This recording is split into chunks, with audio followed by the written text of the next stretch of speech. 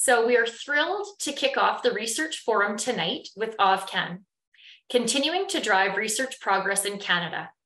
It is my pleasure to introduce you to Dr. Alicia Tone, OvCAN Project Manager and Scientific Advisor with Ovarian Cancer Canada, and she is joined by Dr. Barb Vander Heijden, member of Ovarian Cancer Canada Board of Directors and Chair of the Research Committee.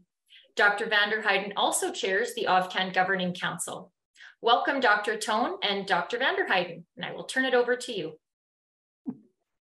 Thank you, Stephanie. It is my great pleasure, and Alicia's, I'm sure, too, for us to have this opportunity to describe some of the research that has been made with OvCAN over the last 4 years. It's hard to believe that we are more than 4 years in and that OvCAN is scheduled to finish next March. Next slide, please. So OvCAN did begin with a $10 million allocation from the federal government in 2019. And we have been very fortunate to have partnerships that have brought that amount almost to $14 million.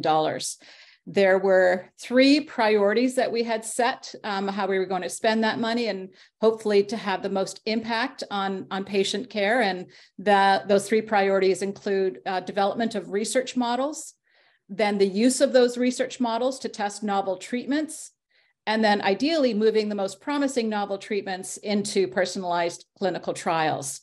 I'm very pleased to say that we have funded 44 projects altogether with the funding that OCC has garnered over the last few years. And that includes 25 research models, 13 preclinical studies, and 6 clinical trials.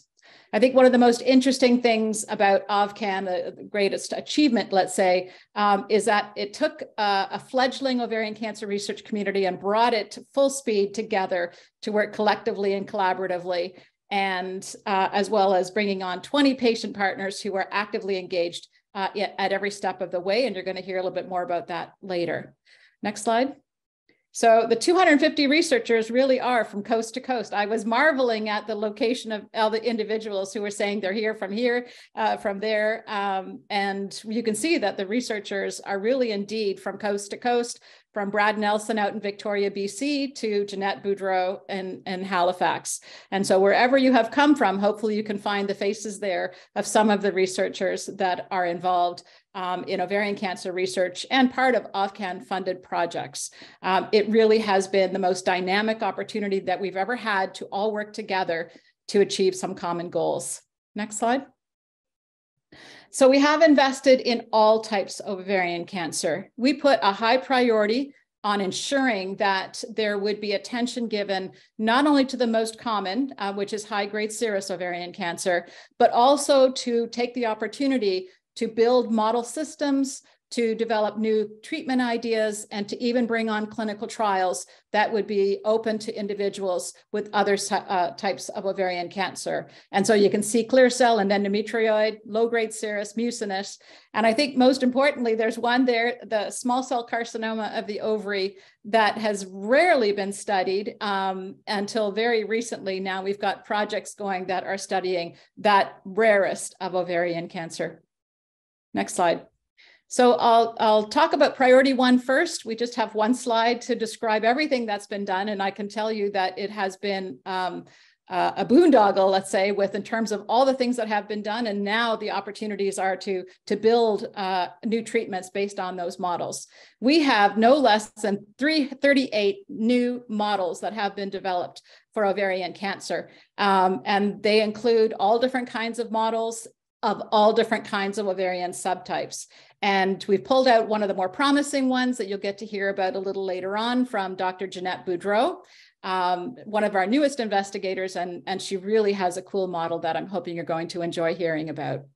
We also have put a lot of investment into profiling the DNA, RNA, and protein of those tumors, as well as the immune cells. How are the immune cells talking to each other within those tumors? And that is telling us a lot about how did these cancers begin? How did they form? And more importantly, why are they resistant to some treatment? Why won't they be killed when a treatment is given? And you're going to hear one of those stories in much greater detail from Dr. Mark Carey later on, who's going to try to give us a better understanding of what determines the response to targeted treatment in a rare type of ovarian cancer. His specialty is low-grade serous cancer.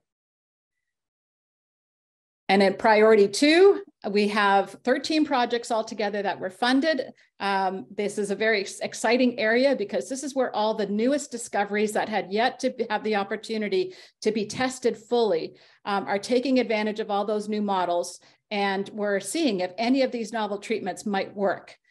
So we have one project completed, lots of very exciting results coming from that one. 12 are in progress, and one of them has funded Dr. Marilyn Labrie, who you'll hear about later on as well, or later on she'll give a summary of that. She's a new investigator, so we're constantly trying to bring new scientists into the fold. Some of those treatments that are being tested are immune-based or immunotherapies. Several are targeted inhibitors. So PARP inhibitors are an example, like olaparib are an example of a targeted inhibitor. We've got 5 more that are being tested. And then 3 novel gene targets that have never been studied before in the context of ovarian cancer. Alicia? Thanks, Barb. So as mentioned, we've actually funded 6 clinical trials testing new treatment approaches for ovarian cancer.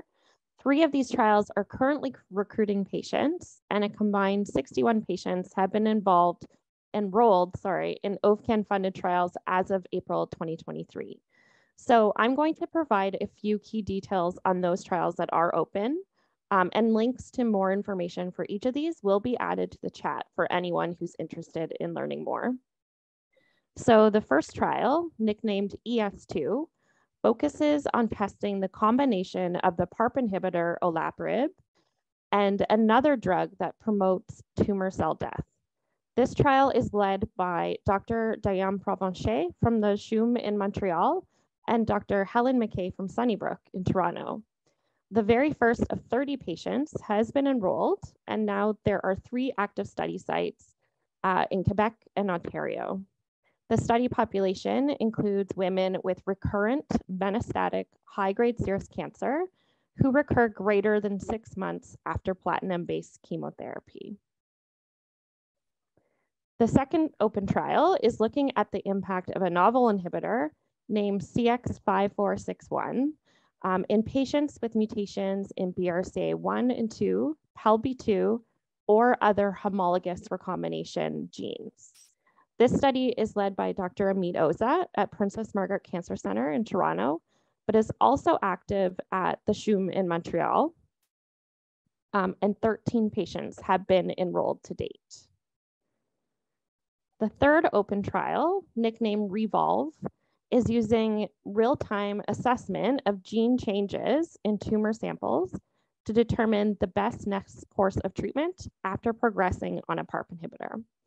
This trial is led by Dr. Stephanie Leroux at Princess Margaret in Toronto. And for now, this is the only site given, as you can imagine, the complex logistics of running a trial like this. 3 patients have been recruited so far, and patients must be diagnosed with recurrent high-grade serous or high-grade endometrioid to be eligible. So before I move on, it's important to note that all of these clinical trials have embedded patient partners who are providing feedback to the study teams on patient-facing material, recruitment plans, and study design. So speaking of patient partners, a crucial component to the success of OvCAN is our National Patient Partners and Research Program. This program was developed by Ovarian Cancer Canada to keep the voices of those with lived experience at the forefront of research. Our PPIR team, some of whom are pictured here, includes a diverse representation of ovarian cancer types, age, sexuality, cultural backgrounds, and geography, with each member bringing their unique perspective and shared experiences. We currently have 18 members, including 2 patient co-leads, one of whom will be co-moderating a session with me tonight, with 6 team members being featured at this research forum. We're also looking to expand our team, so these details will be provided later in tonight's program for anyone who is interested in this kind of thing. Finally, our team of patient partners has been very busy over the past several months. These are just a few examples shown here. So 2 of our patient partners, Starla Fiddler and Donna Pepin, were featured in a special series of episodes by the GOSH podcast, produced by the Gynecologic Cancer Initiative in BC. And these podcasts can be found on the Ovarian Cancer Canada website. 2 OCC run Bridging the Gap sessions here are also underway. So these sessions are informal get to know you meetings for research trainees or early investigators, as well as patient partners. And this really builds relationships and fosters future collaborations. Starla Fiddler, pictured here, also participated in provincial research advocacy in Saskatchewan. And our patient partner from Manitoba, Sylvia, very small picture here, co-presented with Ovarian Cancer Canada's research coordinator, Dr. Jessica Lawson, at the Manitoba Ovarian Cancer Research Symposium. Next, one of our patient partners, Julie Pauling, who you'll also hear from tonight, recently spoke to 160 high school students at the Let's Talk Cancer event in Ottawa, which you'll hear more about later. And finally, scientific and patient leads of PPIR were invited to participate in a think tank on patient engagement in Atlantic Canada in May. And this really highlights our growing reputation as leaders in this field. So back to Barb. Thanks, Alicia. I hope that you are getting as excited as I was at the very beginning of OvCAN and being able to see the tremendous progress that has been made. We've been very focused, and we couldn't have done it without patients guiding us every step of the way. But we have to think of what comes next. And what comes next is what we've called Beyond OvCAN.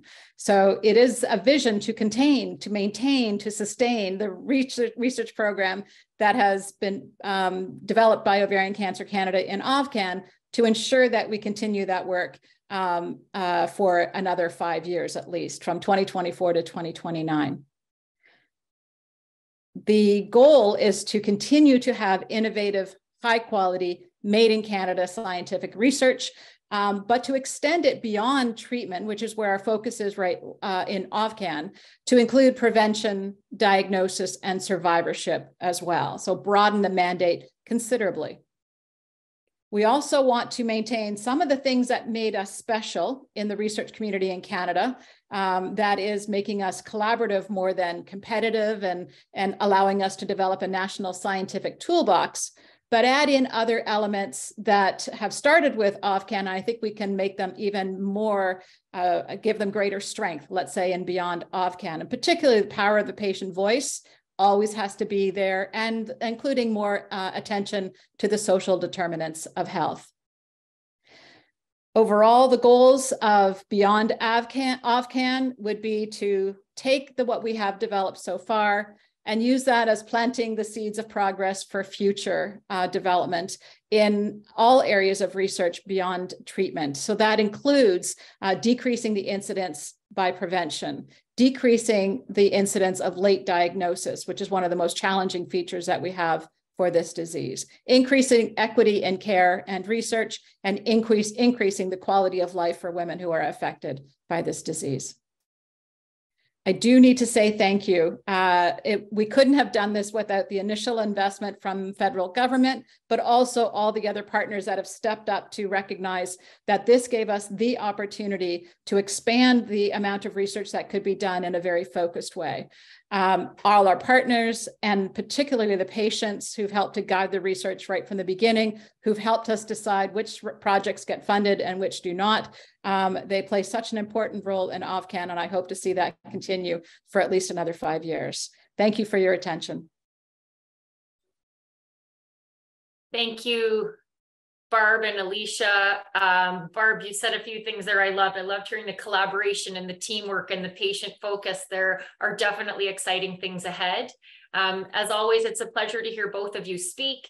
Your passion and excitement for your work shines through always. So thank you both. At Ovarian Cancer Canada, as mentioned just now by Barb and Alicia, we put the patient at the forefront of everything we do. Patients are embedded in all aspects of our research, such as serving on grant review panels, consulting on funding proposals and patient resources, and becoming active members of research teams. Tonight, we are introducing you to a handful of these incredible women who are involved with the Patient Partners in Research program and will share with us their motivations for getting involved, also some of their experiences that they've had to date as a patient partner. I'd like to introduce you now to Dr. Jessica Lawson, who is Ovarian Cancer Canada's research coordinator, who will introduce you to our panel of patient partners in research this evening. Over to you, Jessica. Great, thank you so much, Steph, and thank you for the introduction. So as Steph mentioned, I'm the research coordinator here at Ovarian Cancer Canada.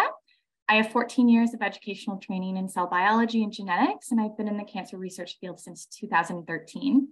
In 2016, I switched my focus to ovarian cancer when I started my PhD, and my research project aimed to understand the genetics of a rare type of ovarian cancer called adult type granulosa cell tumors, and to develop new research models to study the biology of these cancers. After my PhD training, I took a quick break when I had my daughter, and my family and I actually moved across the country. We now live in Montreal. Last summer we did, and then I started working with Ovarian Cancer Canada in August of 2022. So in my role, I co-lead the patient partners and research team with our scientific advisor, Dr. Alicia Tone, and our two patient partners, Donna Pepin and Shannon Kadar. So you'll hear from Donna and Alicia, who are moderating the training session later tonight, so stay tuned for that as well. And as Alicia mentioned, the Patient Partners in Research program was developed by Ovarian Cancer Canada to keep the voices of those with lived experience at the forefront of research. And engaging ovarian cancer patients as partners in research really reflects our philosophy that scientific as well as clinical inquiry can be modified and enhanced by valuing the input and viewpoints of those affected by this disease. And this type of patient-centered research prioritizes research questions that patients and their loved ones deem relevant and meaningful. So today we'll be talking to 3 members of our patient partners and research team, but we want you to know that our team has really grown to include 18 members from all across Canada. We have individuals from British Columbia, Saskatchewan, Manitoba, Quebec, and Nova Scotia. So I'll first give each panelist the opportunity to introduce themselves, including a bit about their story and what motivated them to get involved with our patient partners and research program.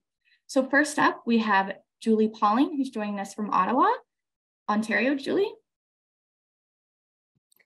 Hi, good evening. Thanks, Jessica. Hi, everyone. My name is Julie Pauling, and I've been a patient partner since the program first began. I became involved with Ovarian Cancer Canada when I was diagnosed with stage 4 high-grade serous ovarian cancer in 2011. And at the time, a colleague of mine created a Walk of Hope team in my name. Like many, although my first several months of living with ovarian cancer were spent in a haze of shock and medical activity, I knew going in that ovarian cancer was not a form of cancer that women lived with for long. And thus, Ovarian Cancer Canada's advocacy role became a very important source of engagement for me, as well as for both hope and power. The first Walk of Hope I was in was championed by Canadian figure skater Elizabeth Manley. And it was important. I was met there by members of my family who had come from all across the family to support me in the walk, but also by members of my medical team and strangers who had read my blog and simply wanted to come and be there. And then in 2011, Ovarian Cancer Canada just happened to be ramping up its efforts to prioritize research into finding new outcomes and clinical options for this most fatal of gynecological cancers. And good timing, I was very pleased to be included. I appeared on local TV news outlets a couple of times. I was present at the Lobby Day on Parliament Hill in 2017, at which OCC was successful in its appeal to the federal government to allocate the $10 million specifically to ovarian cancer research in the next federal budget. And ultimately, I became involved in many other amazing opportunities, of which you will hear more about in this session. So thank you so much for inviting me here this evening. I am thrilled to be part of this tremendous celebration of our work here tonight. Thank you, Julie. I'm so happy to hear that you had such an amazing support system and that it really motivated you to connect with Ovarian Cancer Canada and be involved in all our advocacy efforts. Next up, we have Martha Hoyt, who's joining us from Toronto, Ontario. Good evening. Thank you, Jessica. I was initially diagnosed in 1991 with a rare type of ovarian cancer, granulosa cell tumor. Very little information was available. Truthfully, there was little information about ovarian cancer in general. My surgery, discovered during infertility testing, was conservative, a right oophorectomy respecting my wish to have more children.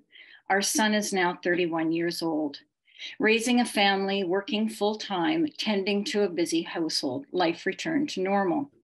Our world changed when this indolent cancer returned in 1996, almost 5 years to the date of my original diagnosis. I had a full hysterectomy, 5 weeks of daily radiation, and a year-long recuperation. My oncologist was realistic, and I knew that I was dealing with a far more invasive disease. Well aware of the statistics, I grieved for what I might miss. This is when I became involved in what was then a nascent family foundation established by a politician in honor of his late wife. The greater my involvement, the more I realized how very few advancements had been made in the past 50 years. Cut, radiate, and poison, the standard practice of care. Silence was not an option, and the situation was dire. Women were being misdiagnosed and or diagnosed at late stages. Family doctors, often the first line to diagnose, were struggling to get speedy access to imaging. And there were a number of gynecologists who were considering leaving the province to practice elsewhere. As my energy returned, so did my anger at the lack of progress. I channeled my passion into changing the dial on this disease. From this small but mighty group evolved into what is now Ovarian Cancer Canada. I'm proud of the roles I've played as an advocate, a peer supporter, a speaker, fundraiser, and vice chair. Several surgeries, 4 recurrences, and 32 years later, I'm humbled to see how my colleagues are changing the landscape of ovarian cancer. They are my inspiration, each of whom gives 100%, many undergoing treatment. And I think I speak for all of us when I say that we're only a smattering of the 3,000 plus women from sea to sea to sea who are so grateful for what is happening now. You will hear more about this progress today. Thank you for sharing your journey, Martha. It's so incredible to hear that you were involved since the very beginning and to be able to see how far we've come as an organization. And it just must be amazing. So it's really cool. So next up, we have Livia Uj, who's joining us from Windsor, Ontario. Livia? Oh, hi, Jessica. Good evening, everyone. So as Jessica mentioned, my name is Livia Uj, and I've been a registered nurse for over 20 years. I have experience in the hospital, the insurance side, and also the administrative side. My personal integrity has always been centered on caring and advocating for the health and well-being of others. But after being diagnosed with stage 3A high-grade serous carcinoma in November 2020, my life completely just flipped right upside down. I was just thrusted into being on the opposite side of healthcare, and I really felt so alone. And it took browsing online and actually coming across Ovarian Cancer Canada to find hope. And I watched a symposium that was very similar to the one that we're at this evening. And I heard from other patient partners in research members, and they were sharing their personal journeys. And all of a sudden, it was like this amazing relief. I am not alone. I felt so moved to get involved. So now as a second-year patient partner myself, my desire really unites with all of my Teal sisters that are out there. We're the voices that empower research, and we are demanding change. So I'm currently 2 years out from chemo with no evidence of disease per my last CT, but I continue to live with severe sensory neuropathy, and it has, it's really impaired my life. My tumor came out of nowhere. I only had 2 evenings of pain when I was just rolling over in bed at night. So I went to go see my family doctor, who said, oh, why don't you go to the emergency room, get an urgent CAT scan? And there you go. That showed a 15-centimeter tumor coming off of my right ovary. So surgery was done immediately that evening. And I was really lucky I had pain because my tumor was actually just rupturing into pieces. If that pain would not have been there, I would not have survived into the following week, and I would not be with you here tonight. So thank you, everyone. Thank you for sharing your story, Olivia. We're so happy that you're here with us today, and we're so lucky to have someone with such unique experience with the medical system as one of our patient partners in research. So we'll start with our questions. My first question is directed to Julie. As you mentioned, you were involved in Ovarian Cancer Canada's advocacy campaign that secured the $10 million investment from Health Canada in 2019. You also recently consulted as a patient partner on our strategic science fund application that was submitted to the federal government in September 2022. What excites you the most about what Ovarian Cancer Canada's present and future research about Ovarian Cancer Canada's present and future research directions? I feel very strongly about this. What excites me most is that it feels like I am helping to right a long-endured asymmetry in the efforts to identify, treat, and manage ovarian cancer against other forms of cancer.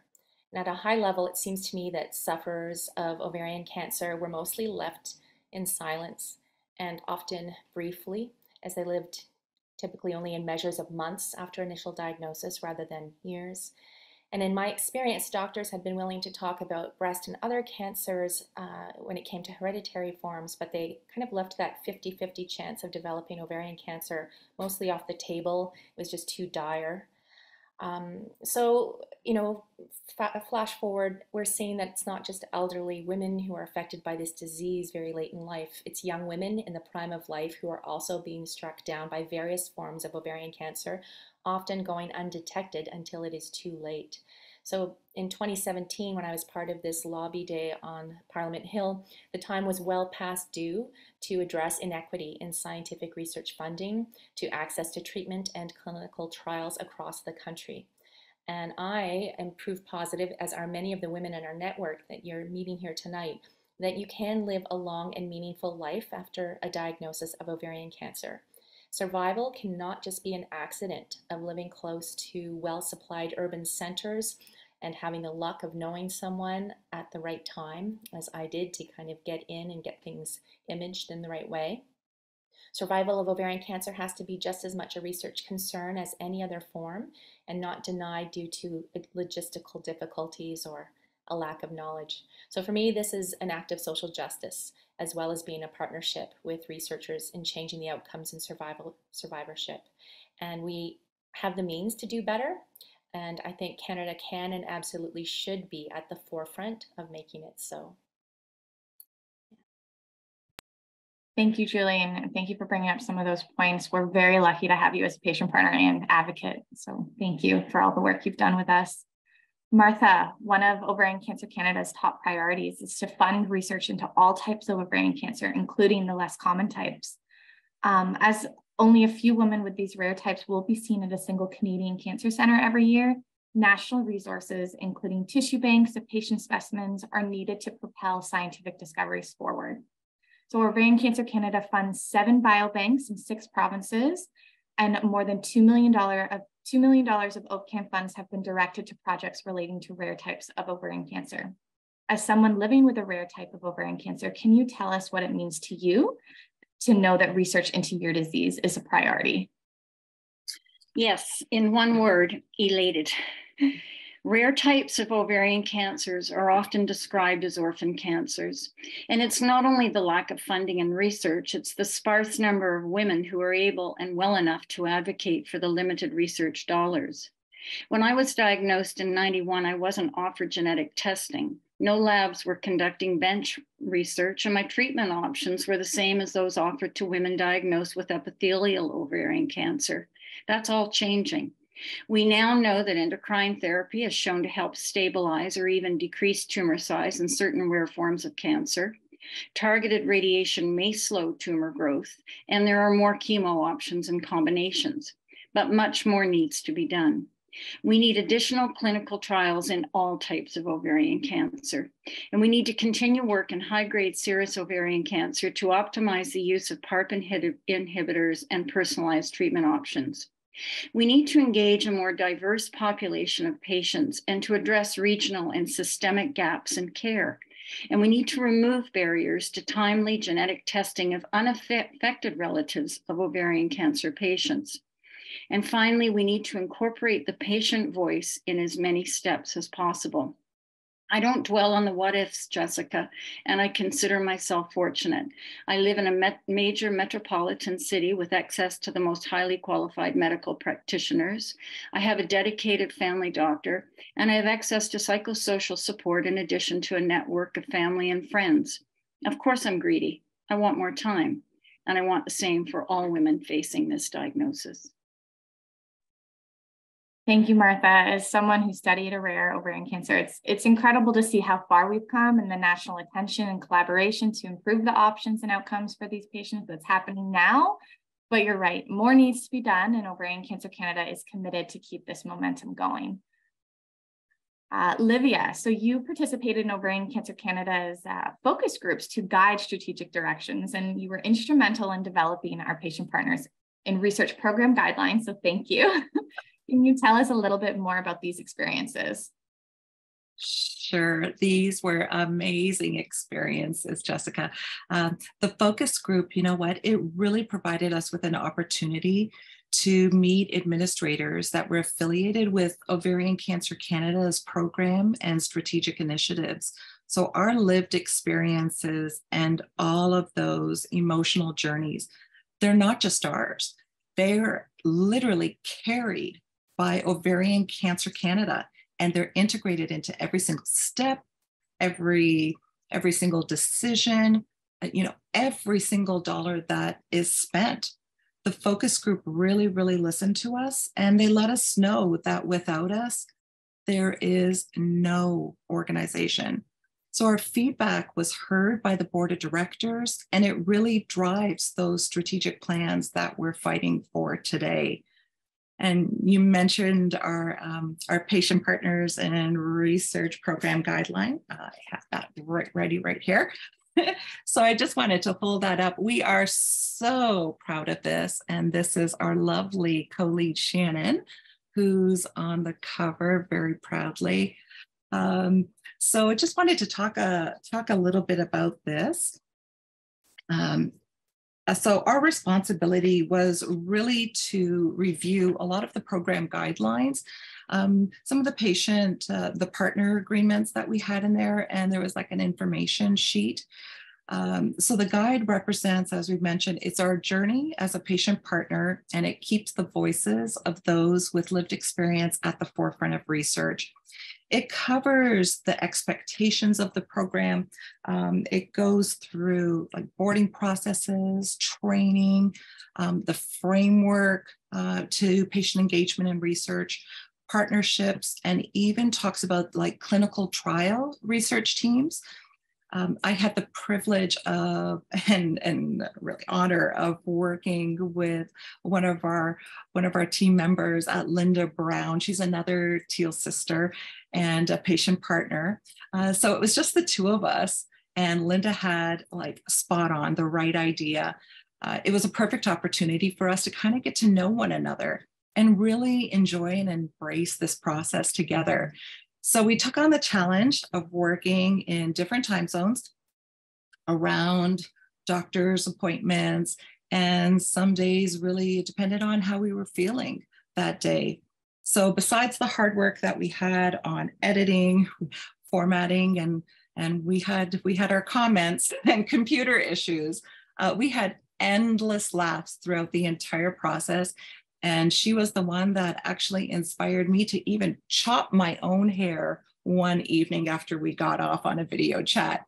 We had a really, really great time, and I look forward to all the other opportunities that we have together.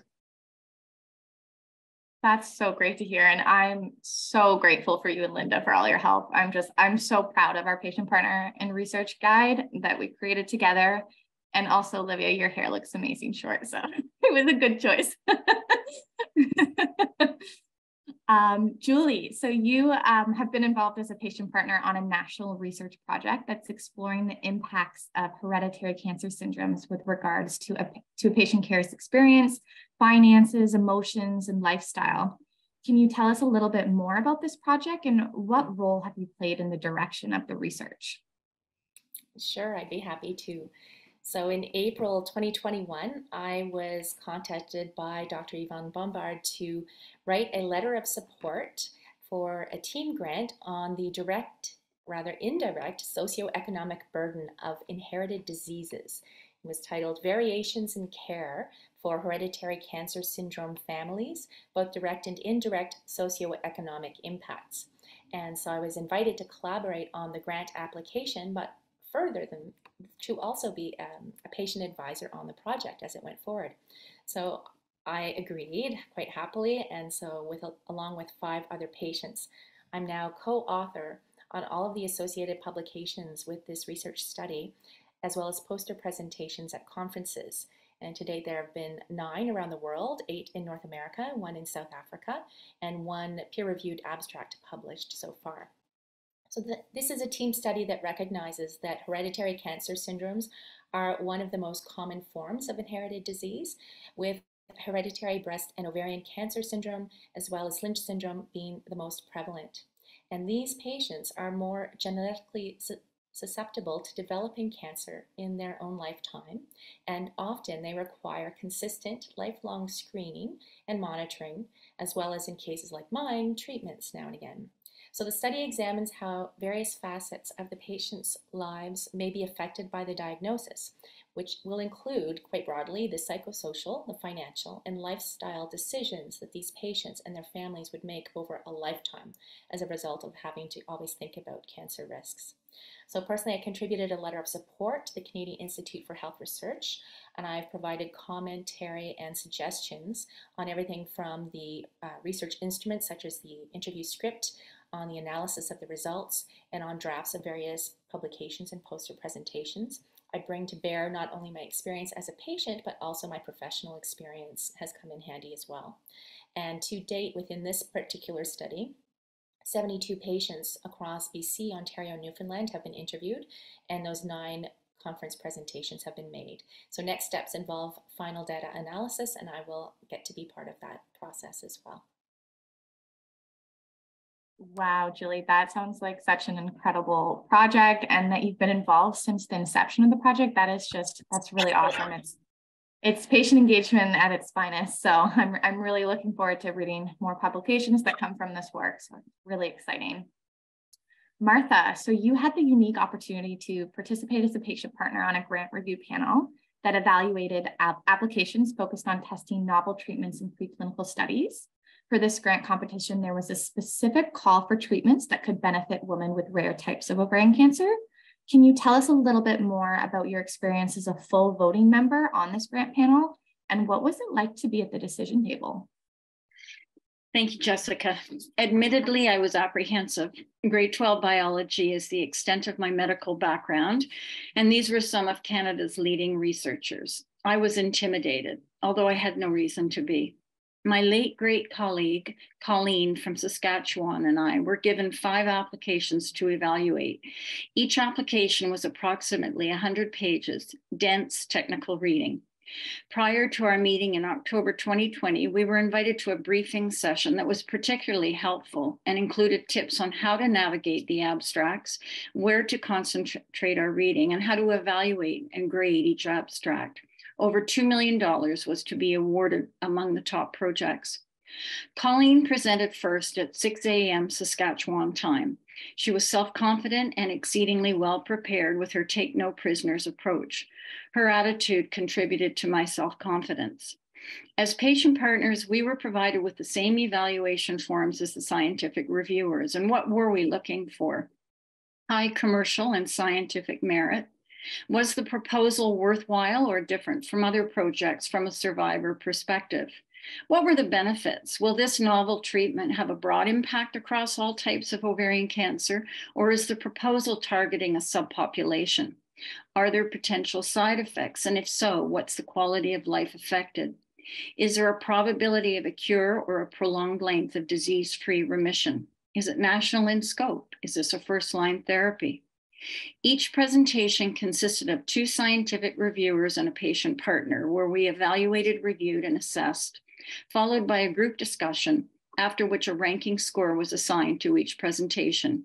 We were given the opportunity to present our scores and to defend and state why we scored the way we did.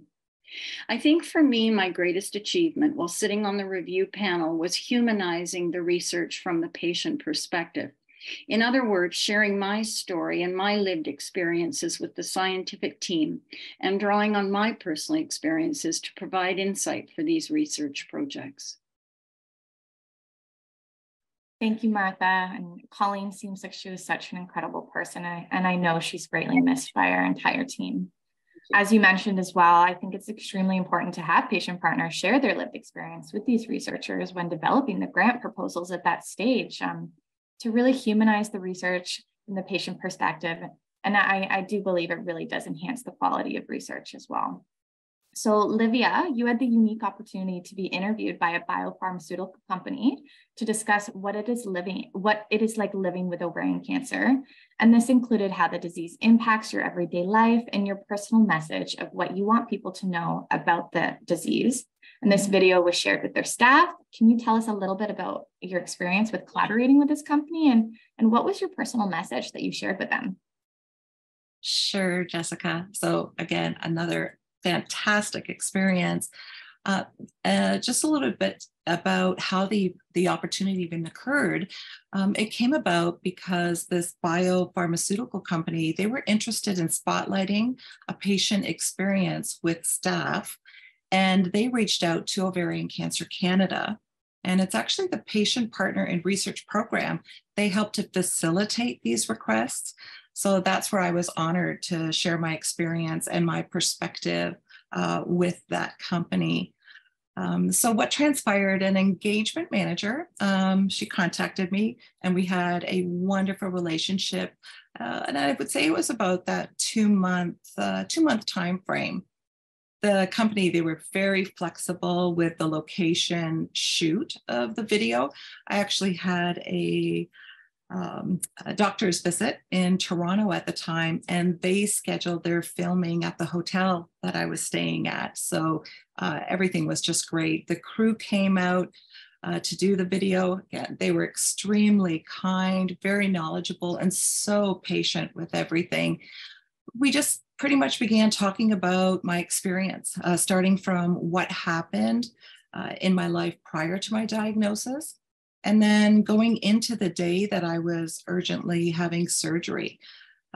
We talked about my treatment, how I felt. I was pretty much thrown into a bucket of the standard, here's your 6 rounds of chemo.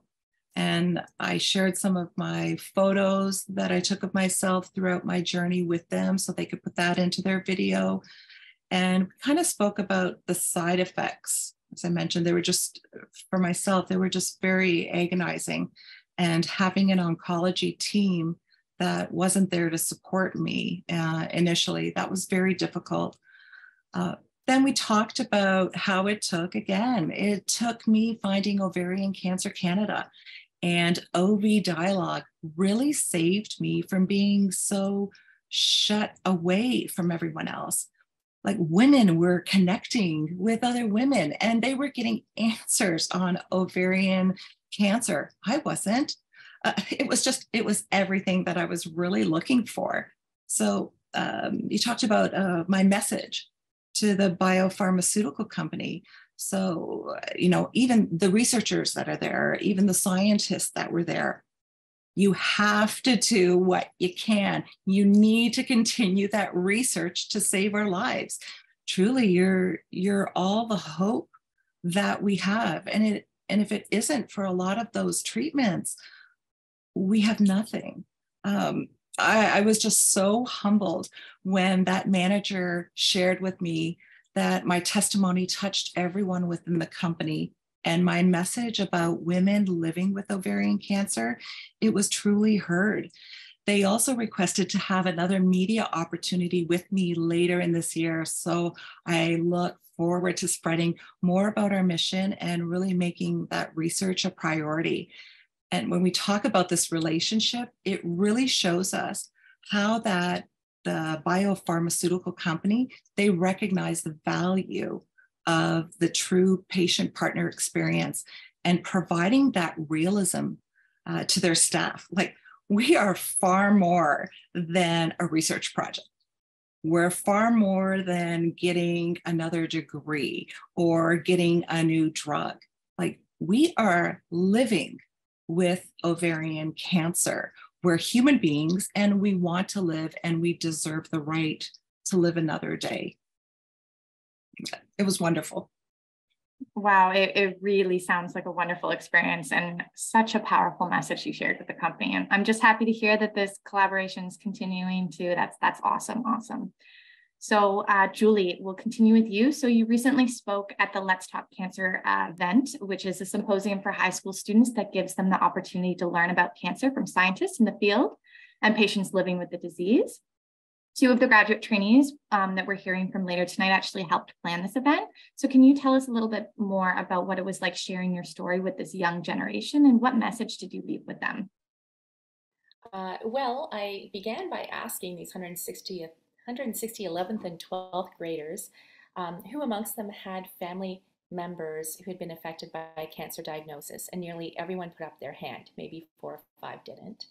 And then I narrated about how when I was their age, my family doctor advised my parents that I should receive a prophylactic mastectomy because my mother had developed had developed breast cancer at the age of 24, and I was the daughter who looked most like her, so he thought that I would be the one most likely to develop breast cancer.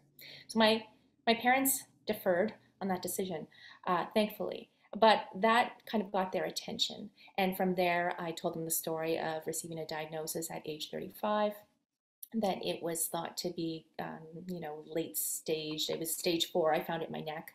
I wasn't expected to survive, but I did. And I framed my 20-minute talk in terms of why I believed I was still alive 12 years after that initial diagnosis. And I'd had a brain metastasis and I'd had 2 subsequent lymphatic metastases. But I identified 3 main families of causes. And the first I thought was that at the time of diagnosis in Ottawa, there was a nimble and responsive healthcare system, including specialists in gynae-oncology. Secondly, I thought I was still here because of a wide spectrum of personal resources, which included my own inner capacity and resolve to become an informed patient engaged in my treatment and outcomes. As well, though, I had supports of my family, my husband, and many others. And then third was that I just happened to be riding on this wave of excellent timing, that all along the stages of my journey, I was there where there was this emerging research and knowledge at each stage where, novel maintenance therapies like the PARP inhibitor was available, a novel form of localized radiation was available. Anyway, it gave a frame. And so more than being a sensational story for these students, my goal for the talk was to leave them with a belief that pursuing a career in health sciences and specifically in gynae-oncology could lead to a meaningful and impactful personal career for them. And I really left with the feeling that it gave them that message.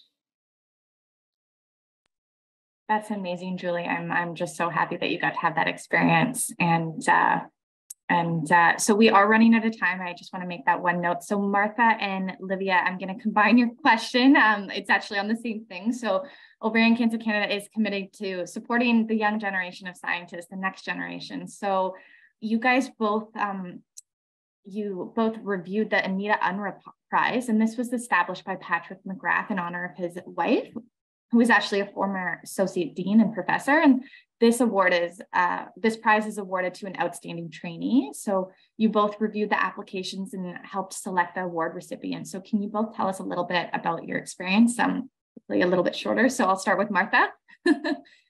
Sure, I'm happy to. And I won't go into the kind of quick explanation as to how we determine scores. I will say that each of us were paired with another patient partner, and together we had to arrive at a joint pair score. And the winner was determined by the highest average score. So I'll just say it in one very short paragraph. Keen to alter the trajectory of the disease, mindful of the path ahead, aware of the statistics and sensitive to the challenges, my overall feeling, Jessica, was how impressive these PhD candidates were. The scope of all four were closely connected to ovarian cancer and relevant to the ovarian cancer research pillars, and yet each represented a unique range of scientific hypotheses. Overall, I would say, Jessica, the future of research is well in hand. Awesome. And Livia, we'll finish with you. Yeah, I really echo what Martha stated there. From being able to collaborate on these remarkable research papers that we were taking a look at, it was truly awe-inspiring. And even from my perspective, from the medical field, I was able to recognize a lot of the content that was there, but being on the other side and being able to do this in a non-judgmental location. It was safe being amongst our colleagues. When it came time for us to all be together, we had to be able to defend a lot of our perspectives. And it also took us listening to each other. So we had to be really open-minded. And it was just thinking that in the end, like, we all come from different backgrounds and experiences, and to be able to unite on research related to this disease was truly inspiring, remarkable. That's great. It sounds like an awesome experience. So we're going to wrap up this session. So I'd like to thank each of our panelists today for speaking to us and giving us just a glimpse of the type of research opportunities that you can be engaged in as a patient partner in research. And so we're currently looking to expand our team. If you're interested in learning more about the Patient Partners in Research program, my contact information is now there on the slide there. So please reach out. I'd love to hear from you. And thank you. And I'll hand that back over to Steph then. Thank you so much. I wanted to thank you again, Jessica, Martha, Julie, and Livia, for being so open with us. I'm going to be honest, I found myself fighting back tears in that session, but you know what? They weren't tears of sadness, but of hope and inspiration, just at hearing your personal stories and your involvement in this exciting research. So again, if people out there watching are interested in learning more about the Patient Partners in Research program, Jessica's information is on the screen. We're also going to put her email in the chat box, so you can please reach out to her. So with that, we are going to take our first break of the evening. So I will welcome you to join Cheryl Paul, who is a cancer survivor and owner of Wildflower Yoga Studio in Calgary, Alberta, who will be leading us in some gentle stretching. And we are going to get started again in 5 minutes. We're running a few minutes behind, so we're going to try to come back at 5:03.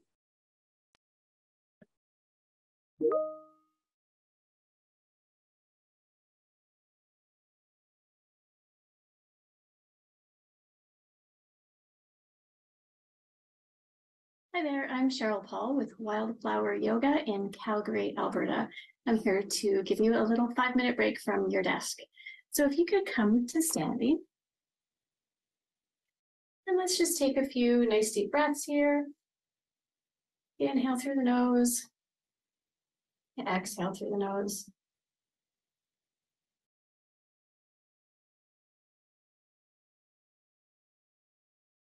And just kind of shake things out.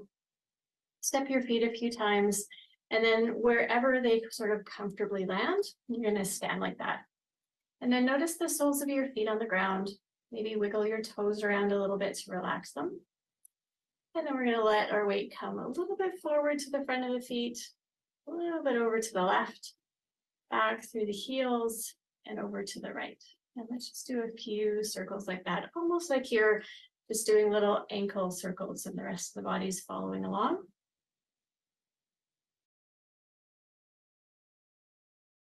Good, and let's change the direction.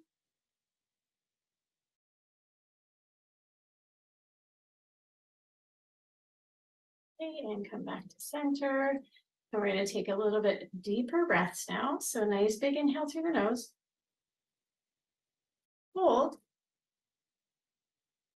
And fully exhale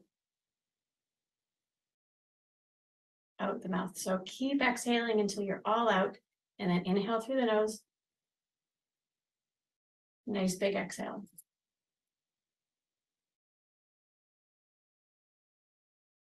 Last one.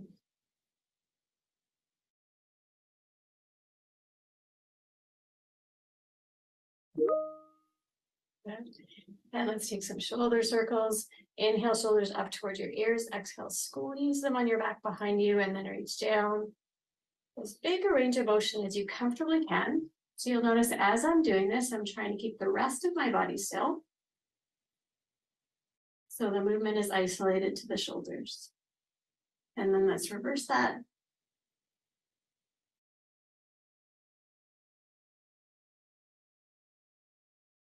Good.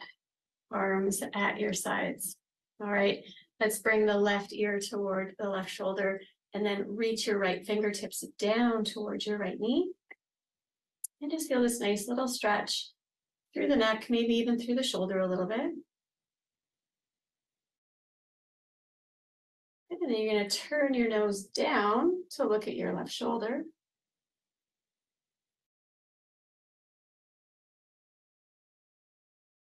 And then come back to a neutral position. And then you're going to follow your left fingertips down your left leg. And you can stay like this or lift your right arm up alongside your ear.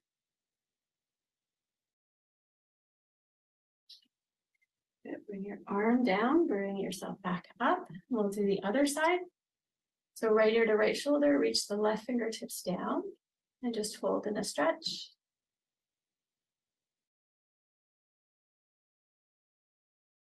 And then turn your nose down, looking at your right shoulder.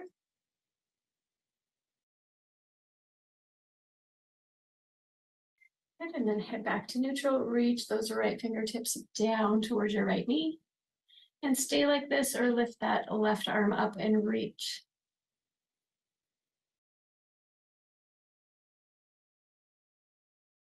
And then lower your arm down, come on back up. Nice big smile, couple of shoulder rolls, and you're ready to get back at it. Welcome back, everyone. Thank you, Cheryl, for leading us through that stretch. I hope that you all feel relaxed and that you had a chance to grab a beverage and are now ready for the second half of our evening. I would now like to introduce you to Ovarian Cancer Canada's CEO, Tanya Briones. Tanya will share Ovarian Cancer Canada's way forward and how we and our community are going to demand action, deliver change, and transform lives. Tanya, I'll have a small technology glitch. Hello, everyone. My name is Tanya Briones, and I'm the CEO of Ovarian Cancer Canada. I've been with the organization now since August 2021, and time sure has flown by. In many ways, it seems like yesterday, and a lot has changed, though, since those first days. But what hasn't changed, probably what's only grown ever so much, is my determination to really empower this community, achieve impact, affect change, and make a difference for those affected by this disease. So I'm so pleased to be here at our research forum, and I'm really pleased to be talking to you about our path forward. But before I do want to take a moment to sincerely thank all of you for being a part of our community and supporting this important work. While I can't see all of your faces tonight, I know that so many of you have taken time out of your day to join us. We have our Teal sisters, our family and friends, donors, partners, and our researchers. By registering for tonight's event and just by being here, each and every one of you is showing your commitment to this cause and your own motivation to further progress against this disease. And that just makes me so proud. So if we can move to the next slide. The last few weeks and quite frankly, the last few months have been such a whirlwind for the team and certainly for me personally. May 8th was World Ovarian Cancer Day, and what a tremendous example of the power of our community. So many people from across the country, from across the world, shared their stories, talking to live television, newspaper, radio, social media. It really has been incredible to see this cause highlighted so boldly and so authentically. So thank you all of you for raising your voice. And thank you, of course, for donating to support this cause and encouraging others to join you. I also had the pleasure of attending Our Lady Ball event galas in both Halifax and Charlottetown, the return to the runway. And let me tell you, the East Coast sure knows how to throw a party, but also how to raise a ton of money at the same time for a really important cause. So thank you to all who were involved in that. Our team in Montreal also hosted for the first time ever an event that brought two worlds together, the art community and our Teal sisters. And it really was the beginning of what is a beautiful relationship. And certainly last but certainly not least, we launched registration for the 2023 Ovarian Cancer Canada Walk of Hope coming up this September. Our longstanding walk teams are back and setting the bar even higher for their fundraising goals. Our Teal sisters are eagerly waiting to see each other again, and we're rallying local businesses together to join this event. And I just can't wait to see what unfolds on Walk Day. Each of these events, whether it happens in your community, across the country, or online, really is an opportunity to make ovarian cancer a priority. And that's exactly what we're doing tonight. We're accelerating progress and we're creating impact. So to the next slide.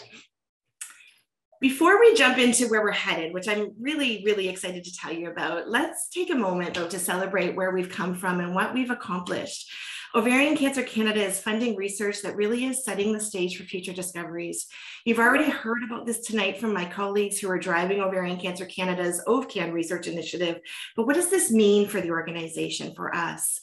The progress that we've made in the research labs and leading institutions transcends communities far and wide. Our research knows no bounds, and it has led to new discoveries. We've earned international recognition for Canada as a leader in pioneering transformative research and discoveries. And to be able to build on this momentum is nothing short of groundbreaking. It is proof that when we put our leading minds together, bring our efforts together, and come together as a community, just like we are tonight, we really can make change a reality. And there's no time like the present to make our unwavering commitment to research. You deserve nothing less. Next slide. That's why we've really been taking a critical look at our work, and we've made and will continue to make strategic and very well-informed choices about who we are as an organization, how we need to evolve and grow, and how we can make the greatest impact to achieve our winning aspiration. So we're evaluating our work very critically, what we've been doing, what we must continue, and what we need to reimagine. So just imagine what can come next. We're setting a very ambitious direction for the future that's informed by you, members of our community and dedicated supporters.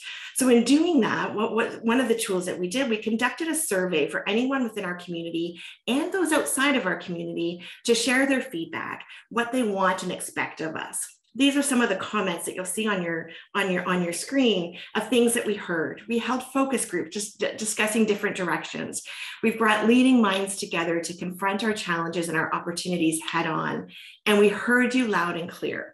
So that's why I'm so excited to be here with you tonight to share Ovarian Cancer Canada's plans for the future.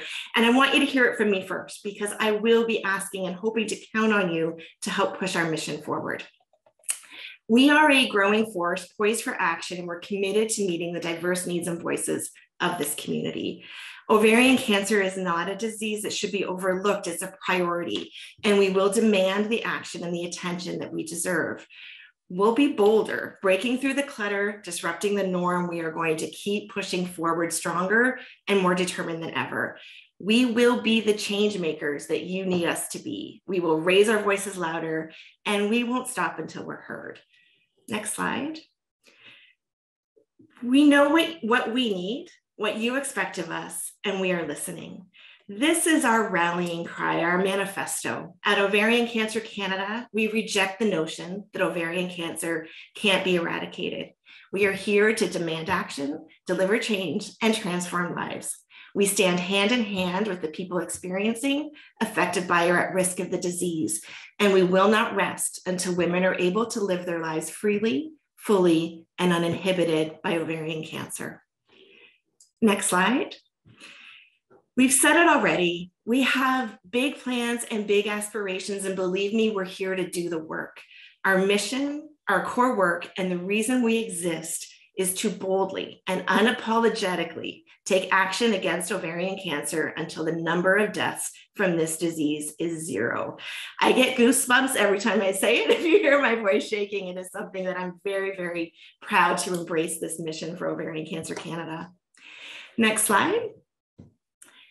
You're probably wondering, of course, how we're going to do this. So I do want to take some time, although I recognize that we don't have a whole lot of time to dive deep into this, but I want to walk you through at a very high level the 5-year strategic plan that we've put into place.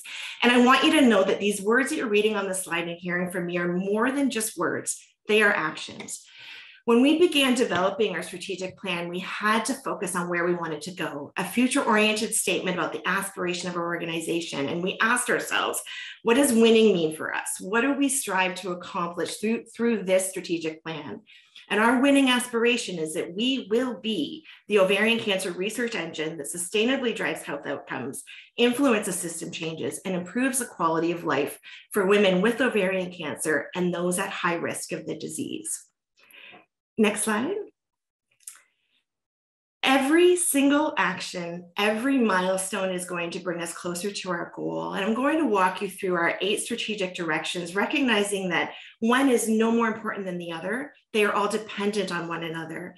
The Ovarian Cancer Canada team shares the roles and responsibilities together, and we hope that you will also see yourself in our work and what we are setting out to accomplish.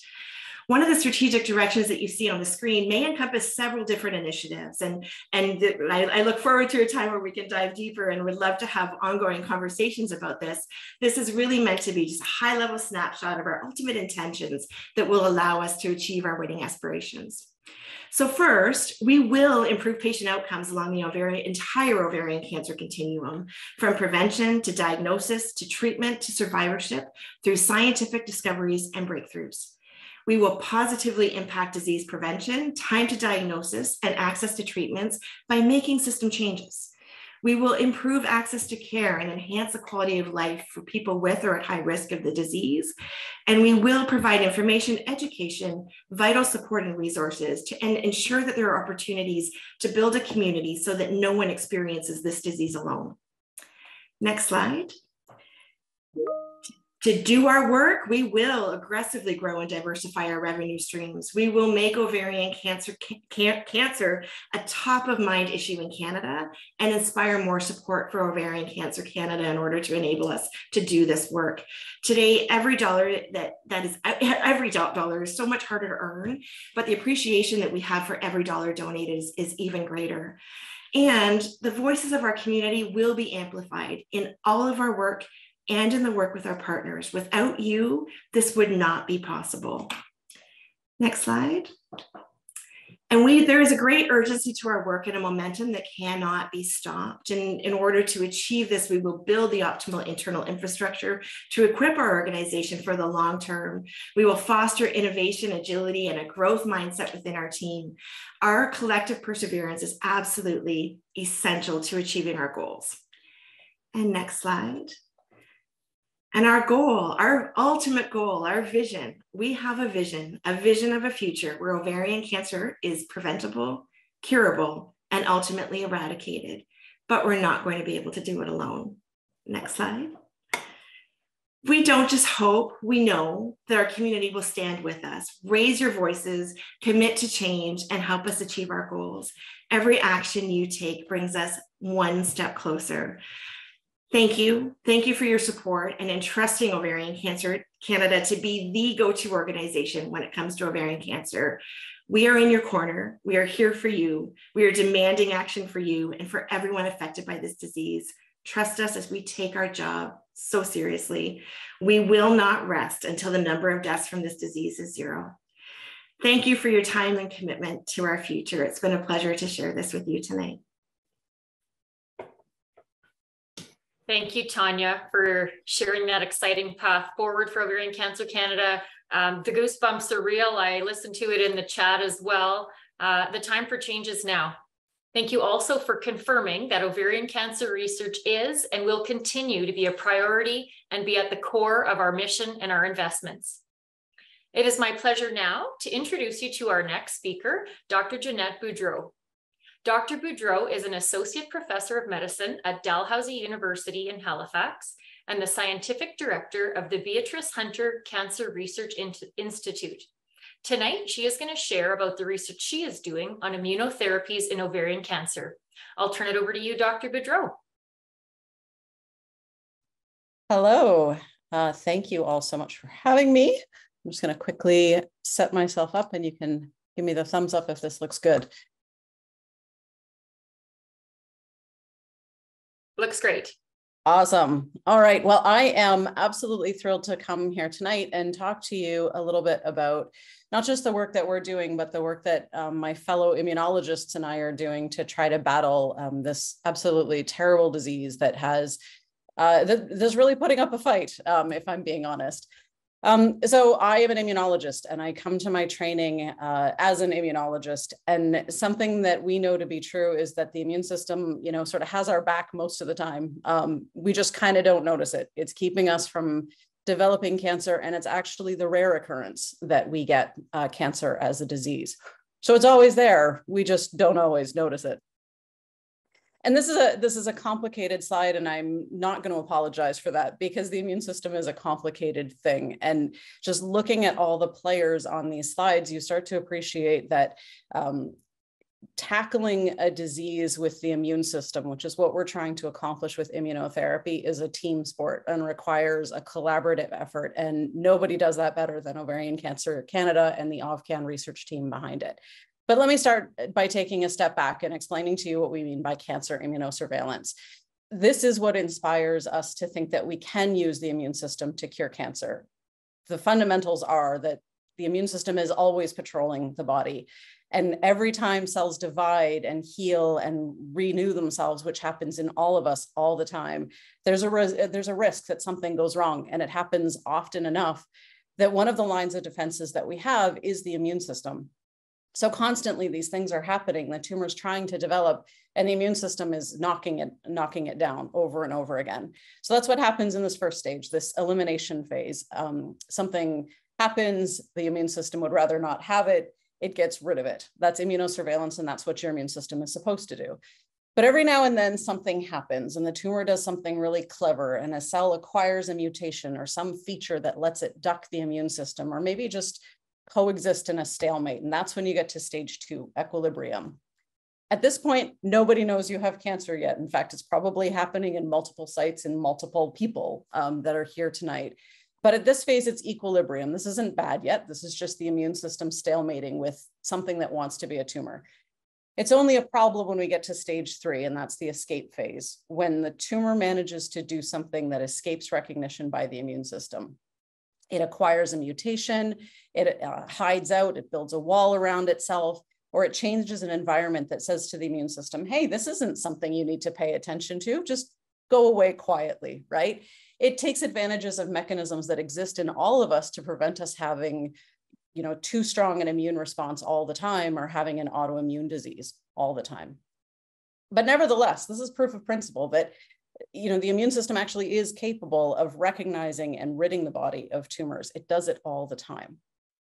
Now, we talk about tumors and we think about it as this, you know, ball of cells that we would rather not have, that's growing and interrupting function, but it actually is just a really busy ecosystem. There's dynamic things happening all the time. It's this, you know, sort of city of cells that are existing inside the body, and it's got layers and layers to protect itself from being eliminated by the immune system and other mechanisms.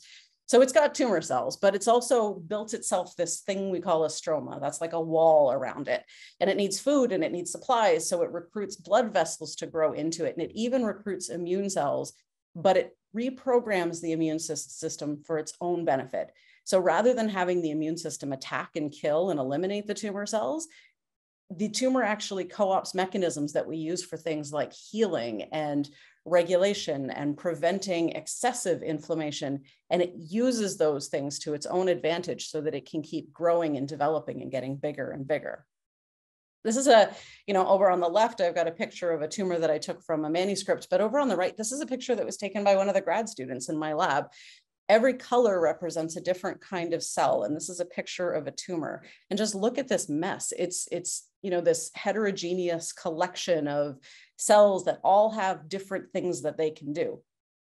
This tumor has a lot of immune cells in it. That's what all those colored dots look like. But that's not always the case. And in fact, we have different kinds of tumors, and we can talk about them in terms of temperature, which is really just a measure of how many immune cells are in there. So what's the game plan, and what soldiers do we have that we can maybe recruit? All right, I'll cool it with the science for a minute and show you some of these pictures. So I'm going to put it into 3 categories, and we call this the temperature of the tumor. The colder the tumor, the fewer the immune cells, the less likely it is that the tumor is going to have an immune response against it unless we intervene. So we have these things called immune deserts. They're the coldest tumors. They've got no immune cells in them. Then we have these warm tumors, which are, they've got immune cells and they're right knocking up against the door, but they're not quite in the tumor. And then we have these inflamed ones, and those ones are really hot, and they've got immune cells all integrated in those cities of tumors. And you can probably appreciate that that's 3 very different scenarios. I can wake up the immune system, but it's not going to do me any good if there's no immune cells in the tumor. And if you don't have any immune cells in your tumor, then maybe I need to think about a therapy that's going to bring the immune cells into the tumor before I can even start thinking about how to heat them up. So it's the case with ovarian cancer. Everything, everywhere, all at once. It turns out that if you look into a patient's tumor, they have cold tumors, they have warm tumors, and they have hot tumors. And it's not uncommon to have more than one in the same patient. As the tumor grows and metastasizes and constantly fights with the immune system, different parts of it develop different strategies for keeping the immune system at bay. And so this is just taken from a paper, and every one of these bars represents an individual's tumor. And you can see that those individuals sometimes have all hot tumors and sometimes have all cold tumors. But look at all the patients on the right side of this graph. They have a combination of more than one tumor. So how do we think about this? How do we, battle this tumor when we're going to need more than one approach all happening at once? Because if you don't get rid of the whole tumor, it's got a high likelihood of coming back. All right, so that's a little doom and gloom, but hopefully sets the stage for why this has been such a challenge to target ovarian cancers. And I think it's true of the immune system, but remember I said the immune system was always there and always watching out. It turns out it's also a collaborator in all of the therapies that might be effective. Successful chemo and successful radiation in other cancers actually in part wake up the immune system and get the immune system involved in helping to fight the tumor too. They're there and they're helping. So, okay, how do we start to think about this intelligently? I probably can't do that level of microscopy on every patient. I would love to be able to tailor a therapy, but how do I actually do this in a way that's scalable and accessible? And one of the approaches that we're taking to this is starting to think about the genetic features of each patient's tumor. So what drives that tumor? And we've all heard of things like BRCA mutations and changes in the way that the tumor might be growing. And so there are ways that we can start to predict the immune activity in tumors based on the genetics that underpin those tumors. So depending on whether or not you have a mutation, starts to predict how hot a tumor will be, starts to predict what type of therapy might actually be useful, sort of. But wait, there's more. I told you that we can have immune cells in our tumor. I told you can have a hot tumor, but the reality is that those are still tumors. These are still patients that are presenting with tumors. So if there are immune cells in the tumor, why aren't they doing their job? What's going wrong, right? And there's a bazillion reasons for that. The first are these things called immunologic checkpoints. These are things like PD-1 and CTLA-4 and TIM-3 and TIGIT. These are things that normally exist to stop the immune system from attacking your body in a way that it shouldn't.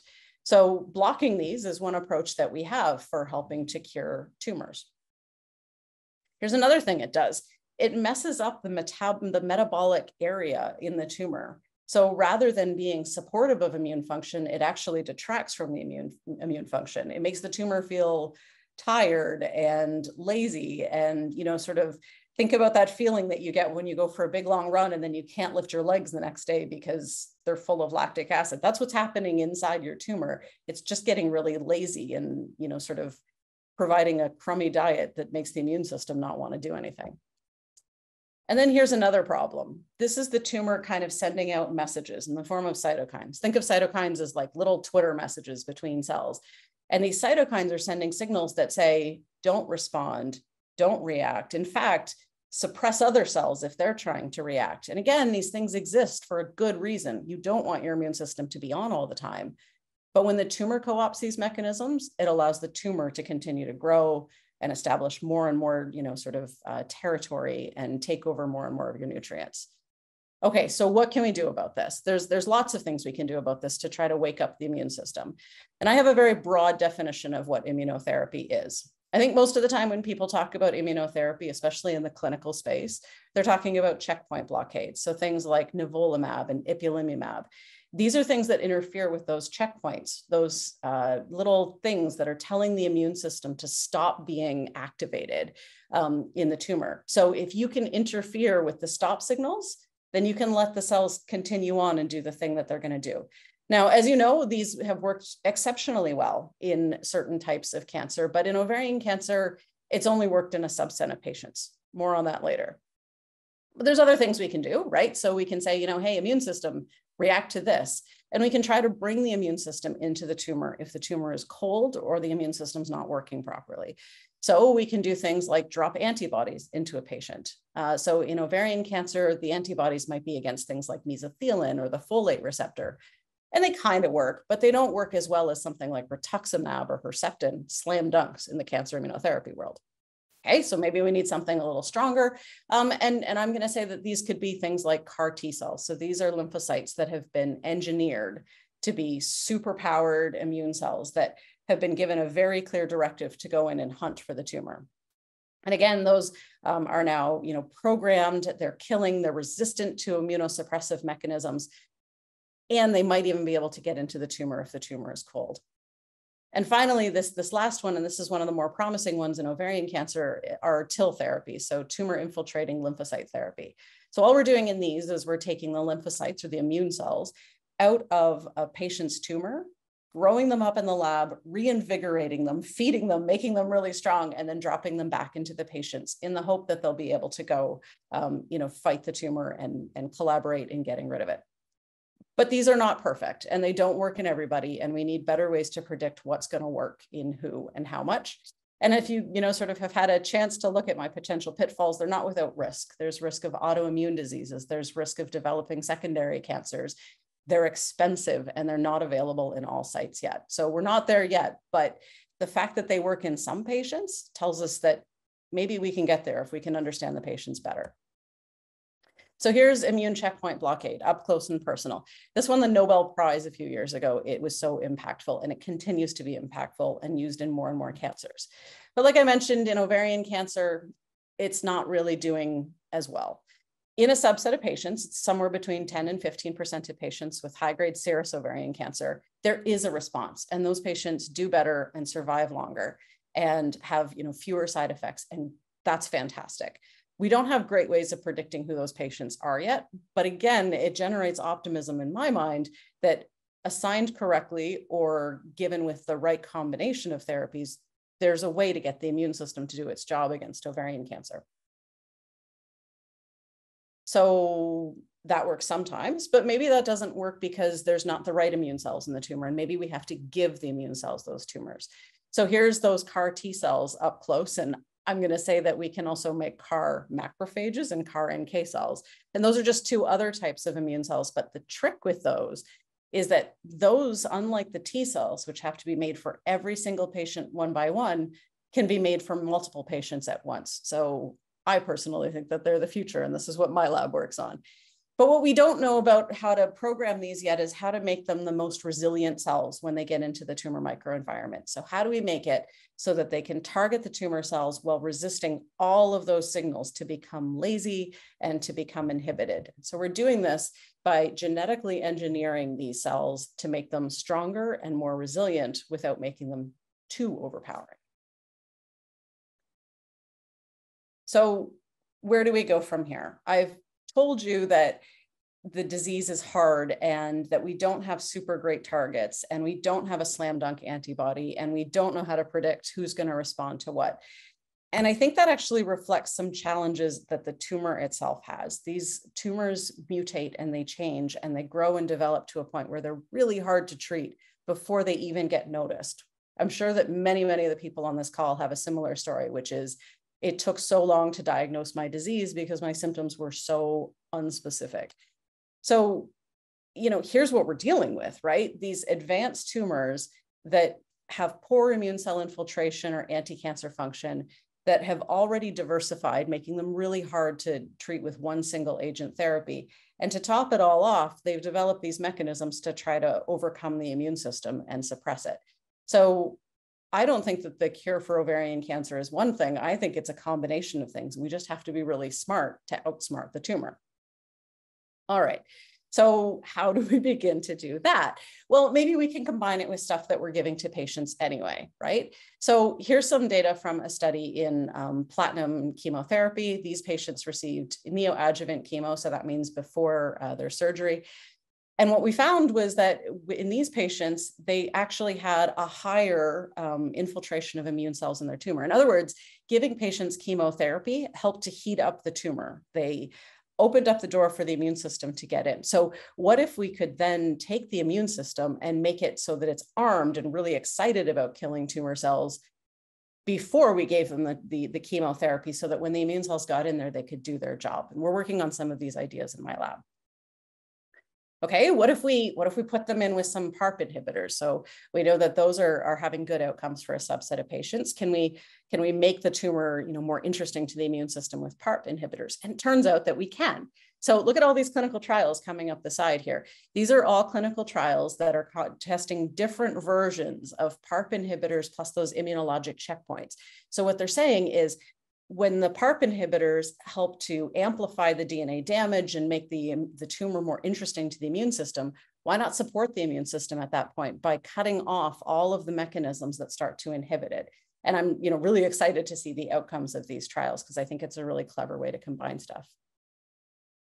Okay, we've talked a lot about T cells, but what about some other immune cells? So I like natural killer cells, others like these macrophages, and you can sort of see that they have their own interesting properties. So the macrophages, I think of them as like the Kool-Aid men. They come in and they're loud and they're, the life of the party. But that's inflammatory, and that's good, because you want immune cells in your tumor and you want a cell that's going to break down the fences and help to let them in. And that's what MACs do really well. Or you could use NK cells, my personal favorite. And these are sort of like the Swiss Army knife of the immune system. So unlike the T cells that we hear so much about, the NK cells have all these different tools, and they pull them out and use them in combination in different ways. And so rather than targeting one thing, you can target like 20 different things at once. And so as the tumor tries to diversify and run away, there's probably an NK cell to meet it there. And this is data that just came from a study that was done in my lab on patients with ovarian cancer. And we just looked to see like what types of cells are actually beneficial in patients. And look at this, it turns out it's the NK cells. When we have those in the tumor, those are the patients that have higher overall survival. You want to be to the left of this line. So we think that there's some promise there in NK cells, and that's what my lab is really, really working on activating for ovarian cancer in collaboration with a lot of the OvCAN network investigators. Okay, a couple more opportunities here. These are bikes and bites and trikes. These are just fancier antibodies that grab the immune system and say, hey, look here and kill this. And it gives it ways to do this. So it takes a couple of antibodies that don't work so well on their own, and it combines them together, bringing together the best of both worlds. So it forces the immune system to interact with the tumor cells and then interferes with the inhibition of those immune system cells at the same time, hopefully lowering the threshold and helping the immune system to see. Or maybe we could make those cells really, really, really resilient to the metabolic reprogramming. So we all know that person that can manage to go to a cocktail party and not actually eat any of the cocktail snacks. We can make NK cells that aren't interested in candy. And it turns out that when you do that, these are some mice with tumors. When you do that, you can actually have, in this case, it's NK cells, but you could pick any immune cell you want, and you can make them resilient. So even though the tumor tries to shut them down, they're resistant to that. In sum, I think that the future of ovarian cancer therapy is going to be to bring together really logical approaches that combine classical therapy with immunotherapy, putting them together at the time when the tumor is most vulnerable. So we kind of deliver a 1-2 punch, or maybe a 3-4-5 punch. There's a lot of challenges that we know to be true of tumors in general, but especially in ovarian cancer. And so what my group and others are trying to do is really understand what those things are, so that we can figure out what the right treatment is for every patient with this disease. And I'll end on some work that we've done in collaboration with Ovarian Cancer Canada and a group called Oceans that we started out here in Nova Scotia, where we're looking at individual patients' tumors to understand what the features are and then hopefully figure out how to target them. This is T-Slice. You're going to hear more about this from Morgan, my student, who will present later on, and she literally invented this. So the best way I have to describe what she did is this little thing that comes in on the top of your pizza and protects the lid from squishing your pizza.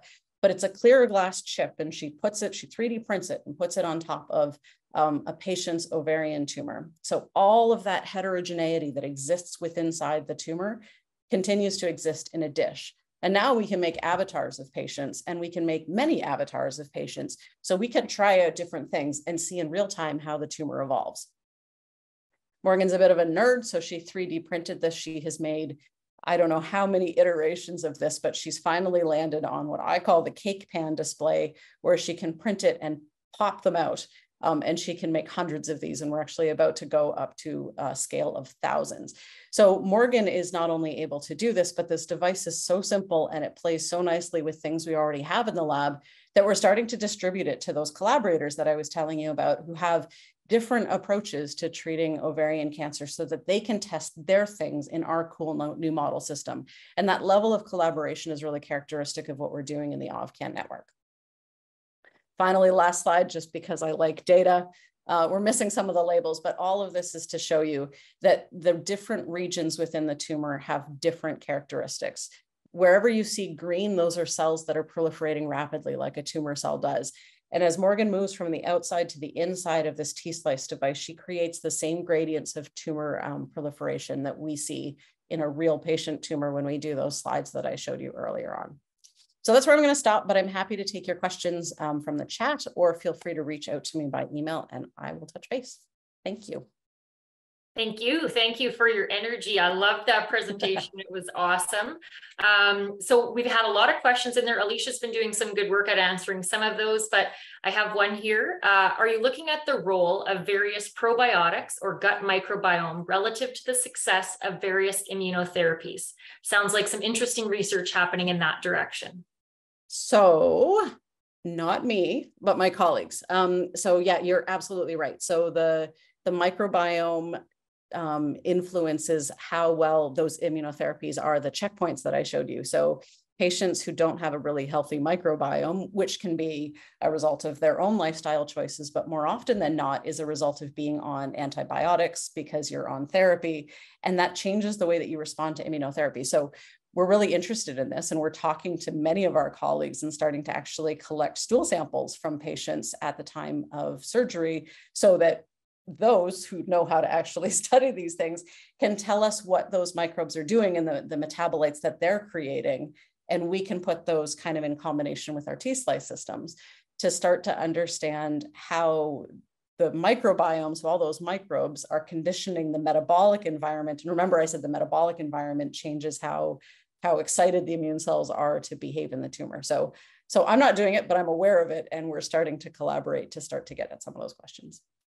Awesome. Thank you for that. We'll look forward to hearing more from Morgan right after the break. So that's all the time we have for questions for now. If you do have further questions, you can put them in the chat and we will do our best to get those answered throughout the night or after.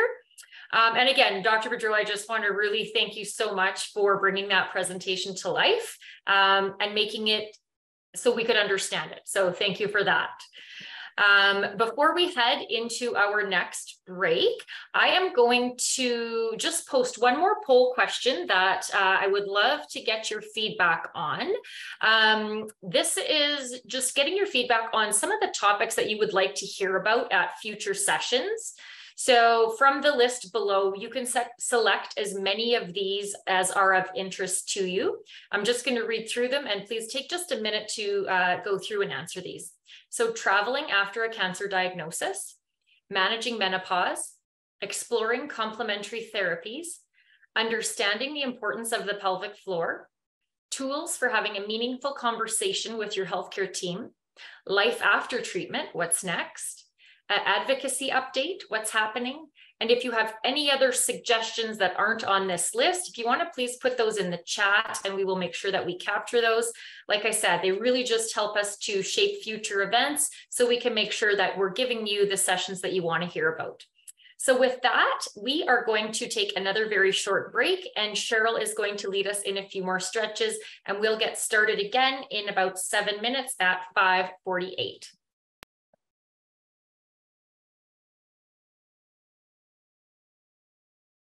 Paul with Wildflower Yoga in Calgary, Alberta. And here is your 10-minute desk break. So let's start by just moving yourself a little bit forward in your seat so that your feet are solid on the floor. You're going to start to press into your left foot, lift your right foot up, bring your knee in toward your chest. And you can either hold like this and continue to have the support of your hand, or release your hands. And then set the leg down. And then we're going to step out a little bit to the right, lift your knee up again. You can use your hands to support or release. And bring that down. One more time out to the side. Lift the leg up. Maybe release. And then set your foot down. Bring your leg back to center. Same thing on the other side. Lift the knee up and hold. Maybe release your leg. And set that down. Over to the left. Lift up. Maybe let go. And release down. One more time. Lift up. Maybe use the support of your hand. Release. And bring that down. Good. Legs forward. We're going to come on up to standing. And then just as we were practicing sitting down, so you're going to have your left hand on your chair, bring your right knee up and then extend it to straight and back behind you. Like you're doing a little kick back. So we go up, down, and back. 2 more like that.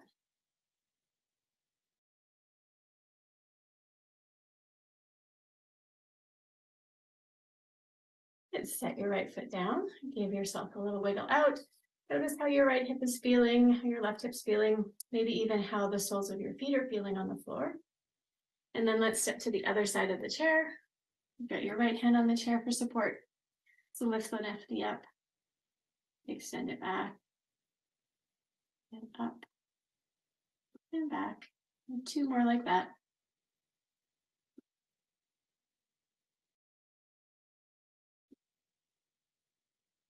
Good. And arms down. And then again, using your chair, bringing your hands to the back. So remember, if you pull back on your chair, it's not going to be very stable for you. You'll pull the front legs off. So whenever you're using your weight on your chair, you want to be pushing down and forward, because then the chair's not going to go anywhere. And then this is completely dependent upon how your shoulders feel. You're pressing into the heels of your hands, lifting the shoulders up and dropping your chin down. So it looks like this from the side. And then you might go ahead and move a little bit further back. So it's a little bit like a downward dog. And let's take a few nice big breaths into the side ribs and the back ribs.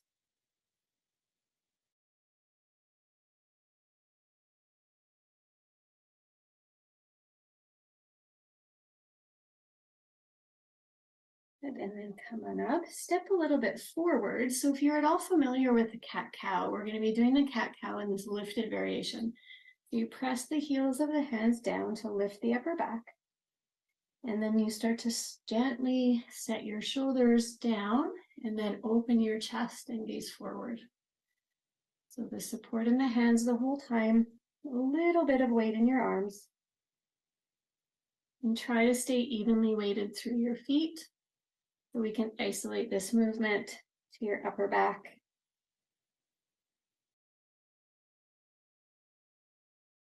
Let's do 3 more like that.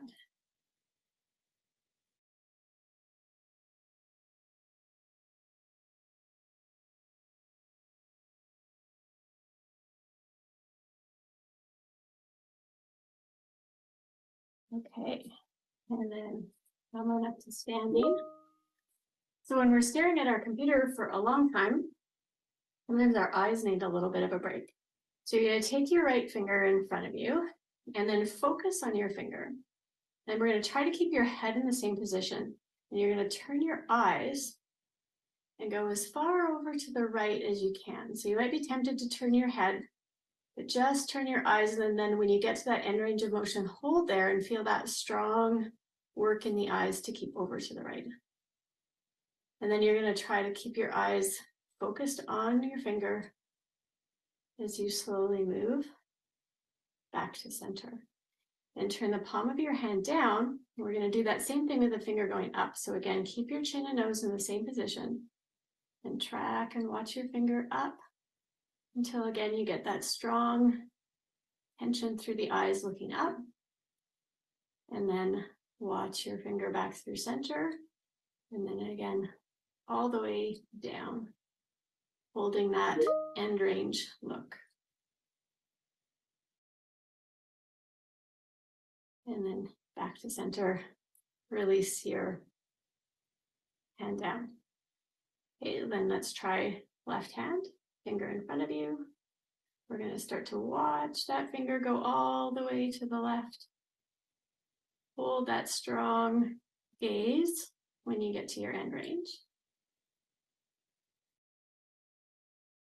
And then watch your finger come back to center. Focus, turn your palm down, lift up, hold. Again, resist the urge to tilt your head up. And then lower down to center. And then keep going all the way down. Look, look, look. And then back up to center. Release down. And then just look at something far away in your room. And then look at something close up. And then closer still. And then from that close one to medium range away to far. And then just relax your eyes. Give yourself a good little shake out. Okay. Last thing we're going to do is just move the ankles a little bit. So hand on the chair for support. You're going to lift up onto the balls of your feet. Hold. And slowly lower down. Let's just repeat that a few times. Feel that nice strong contraction through the calves up on tippy toes, and then release.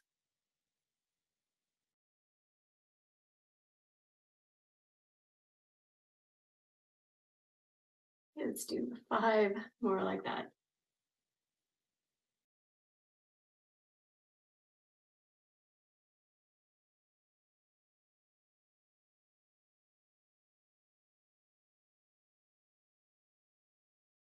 Good. Again, shake that out. Have a little walk around. Do go and get a nice big drink of water. And thank you so much for playing along.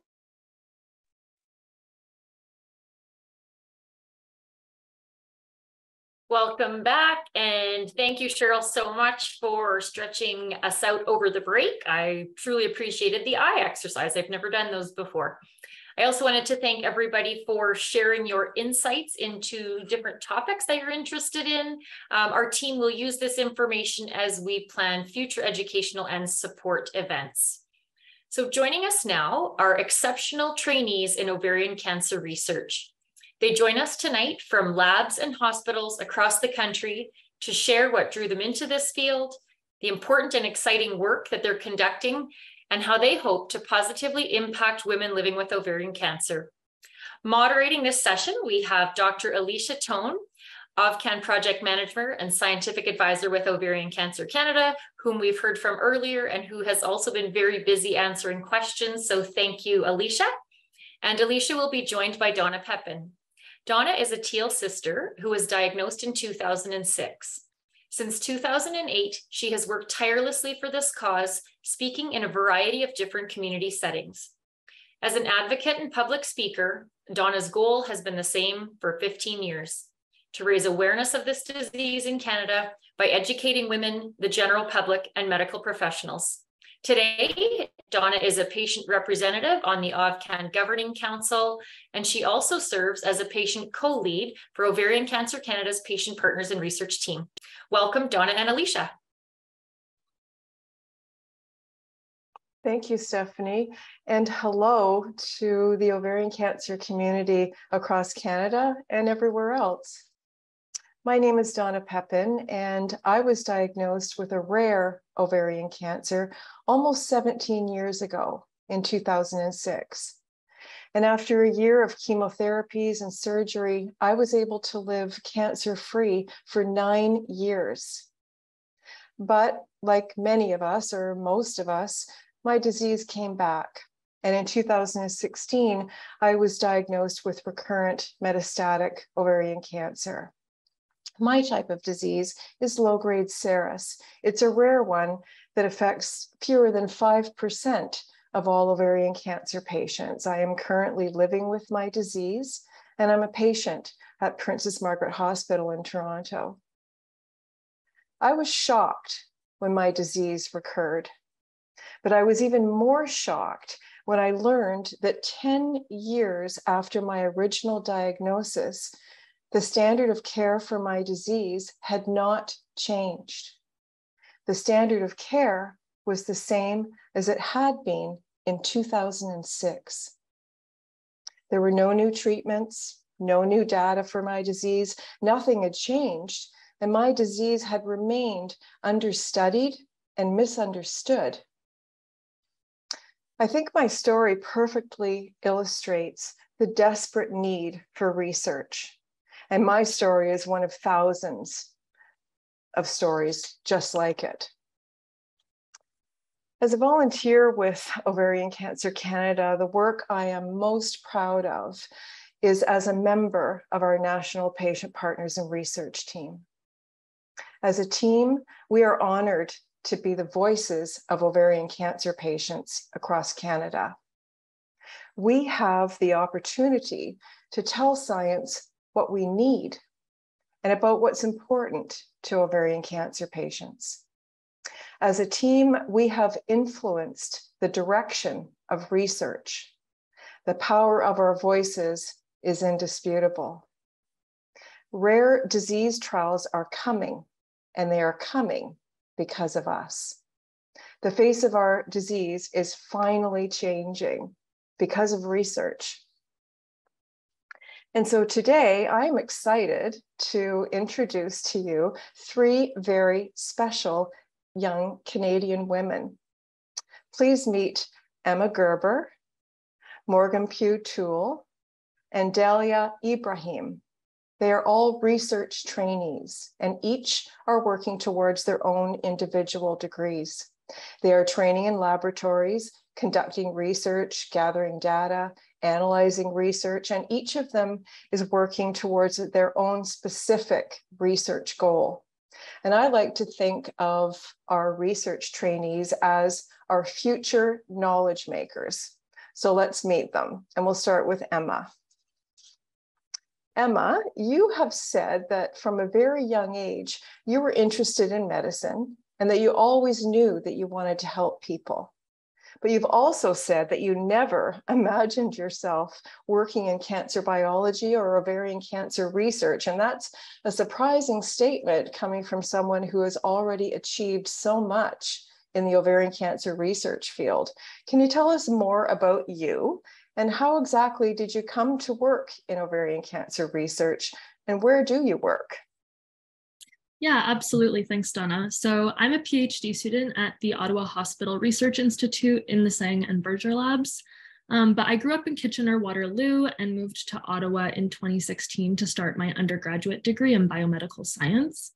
I had planned throughout my undergrad to pursue medicine as a career, but having had some job experiences in research, I decided to apply to a master's program before possibly later continuing into medicine. And obviously I'm really enjoying what I'm doing since I just signed on for a whole PhD program. I always knew that I was really interested in reproductive biology, and more specifically in female reproductive biology. And I expected that this would lead me into a career in obstetrics and gynecology. But as I was looking into researchers within the field of reproductive biology, I stumbled across my current supervisor's profile and read for the first time about the challenges of treating ovarian cancer because of chemoresistance. I'd probably never heard about ovarian cancer, let alone the need to understand treatment resistance and to develop new therapeutic options. That really touched me. And when I applied to my current lab, my supervisor and I immediately clicked, along with my other lab colleagues. At this point, the rest is history, but to your point, I would never have foreseen myself as a cancer biologist, even going into my final year of undergrad, but now I really wouldn't have it any other way. Thank you, Emma. And it struck me rather that you had never heard of ovarian cancer. I'd never heard of ovarian cancer either until I was diagnosed with it. So thank you for the significant contributions that you've already made in research, and we'll hear more about your work later on in this session. So my question is for Dahlia.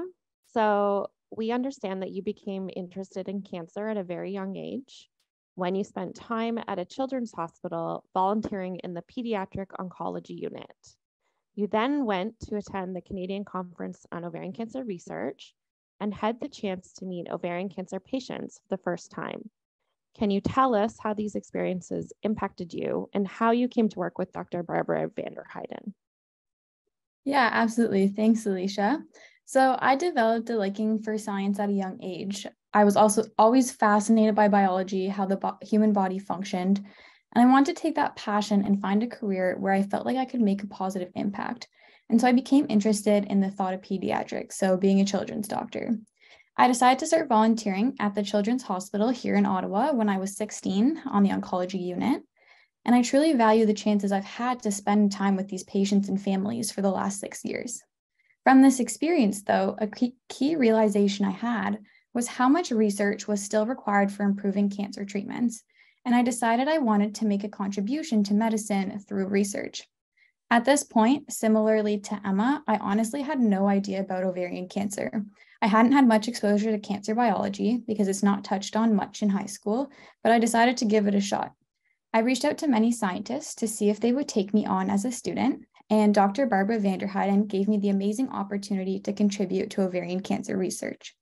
Through this, I had the chance to attend the Canadian Conference on Ovarian Cancer Research, and it was the session where trainees had lunch with ovarian cancer patient partners that was truly inspirational. I began to understand how important research is for providing patients and their families with hope for a future where we can have improved outcomes for women diagnosed with ovarian cancer. And from there, I knew that this was the field I wanted to continue my research career in, and Dr. Barbara Vanderheiden has allowed me to continue following that passion. So I'm currently a first-year master's student in her lab, and I hope to continue to be part of the large community trying to improve treatment outcomes. Thank you, Dahlia. So I can really relate to your comments on how interacting with people with lived experience with ovarian cancer can have a huge impact as a former trainee myself. In fact, I say this all the time, that interacting with patients early on in my training ultimately shaped my career path. And I now have the honor of witnessing the flip side, i.e. how these same interactions have a lasting impact on patients. Morgan, you have shared that when you were a young girl, your 12-year-old friend was diagnosed with leukemia.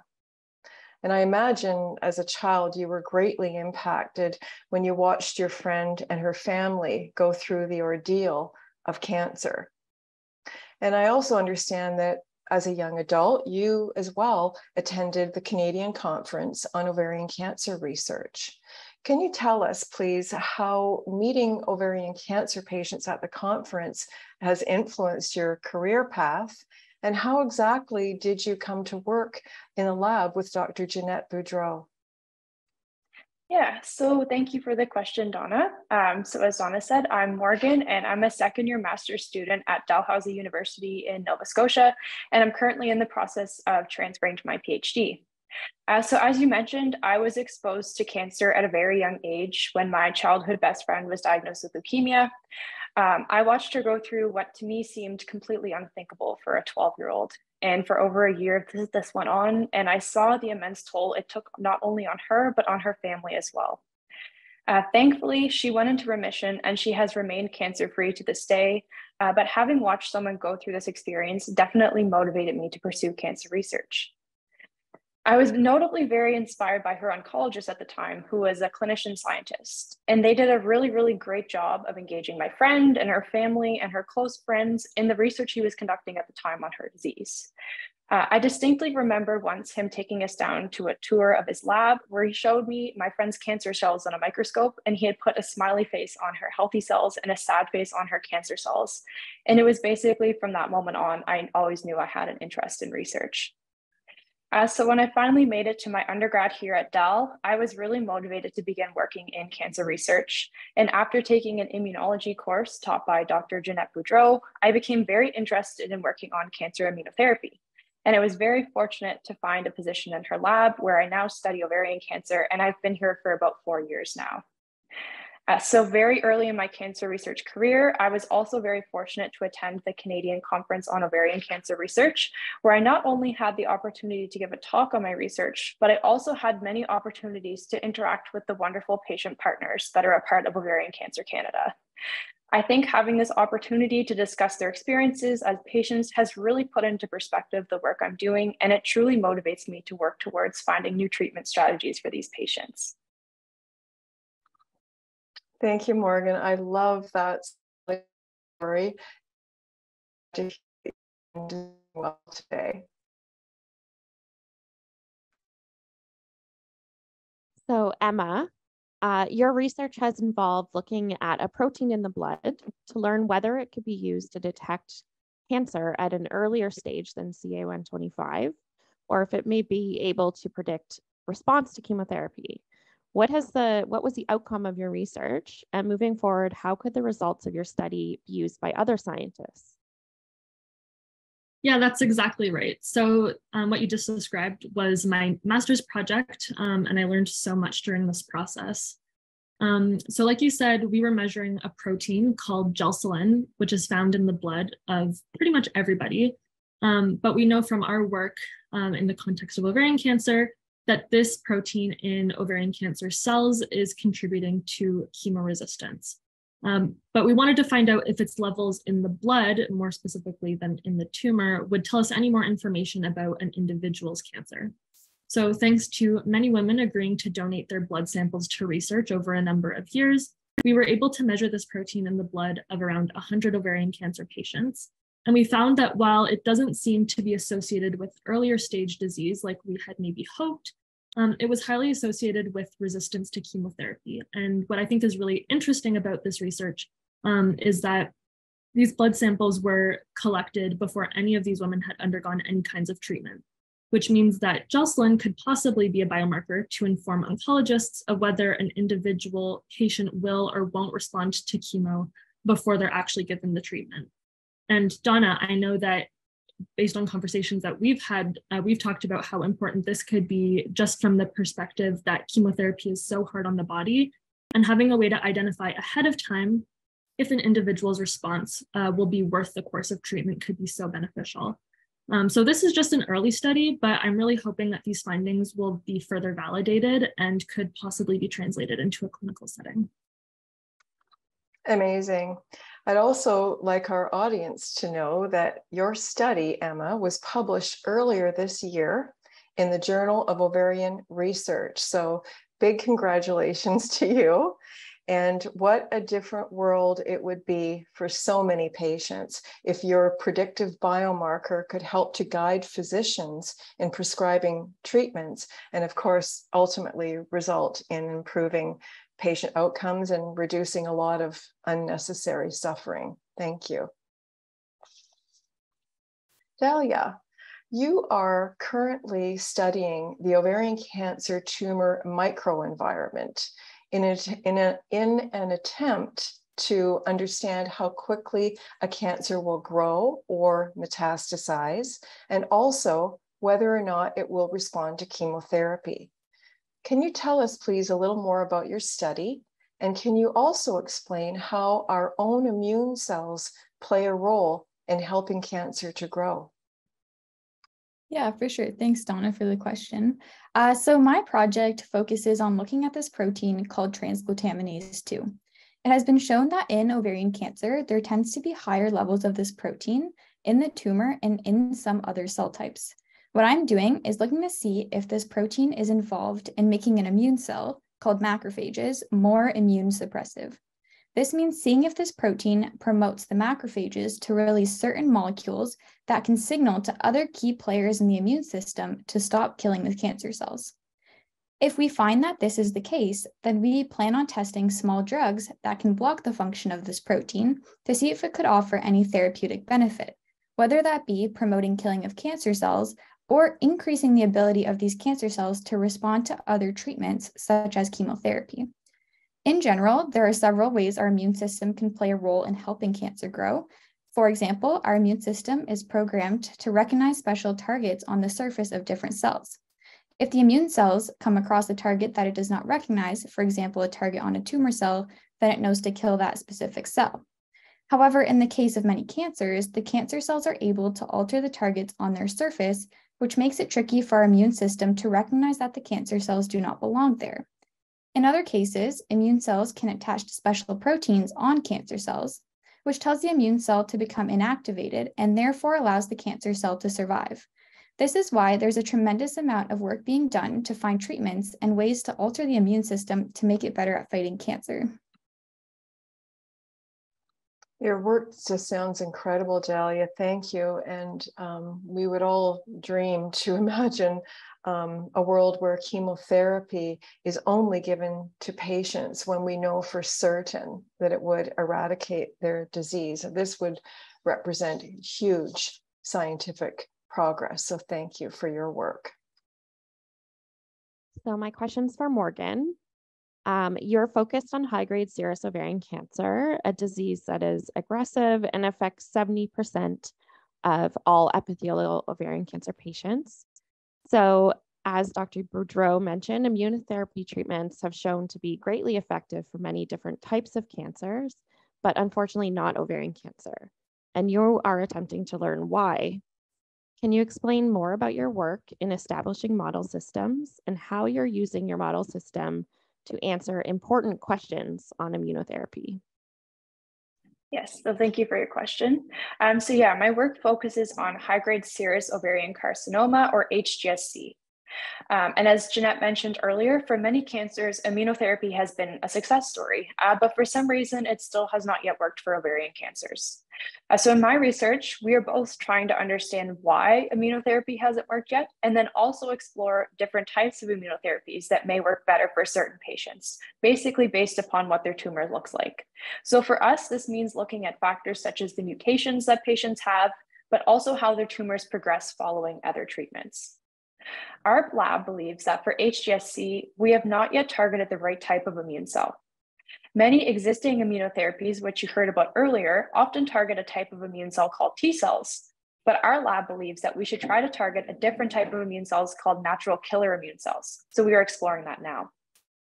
The other part of my project is developing a model system, which we have named T-Slice, which we all heard about earlier. And this model gives us a way to study the ovarian cancer tumors, but in a way that more accurately represents a patient. So there are many other models to study cancer that exist, but they don't always represent each patient, as they kind of take a one-size-fits-all approach, if you will. So to help with this problem, we have developed T-Slice, which can be easily customized to represent different patients, and it allows us to rapidly screen new treatment options. Some existing model systems are quite complex and also require specialized training to be able to use them, which means they can't always become a useful tool for all researchers to use. So our model system T-Slice is really simple and it's easily customizable, which makes it accessible to all research labs to adapt to their own studies.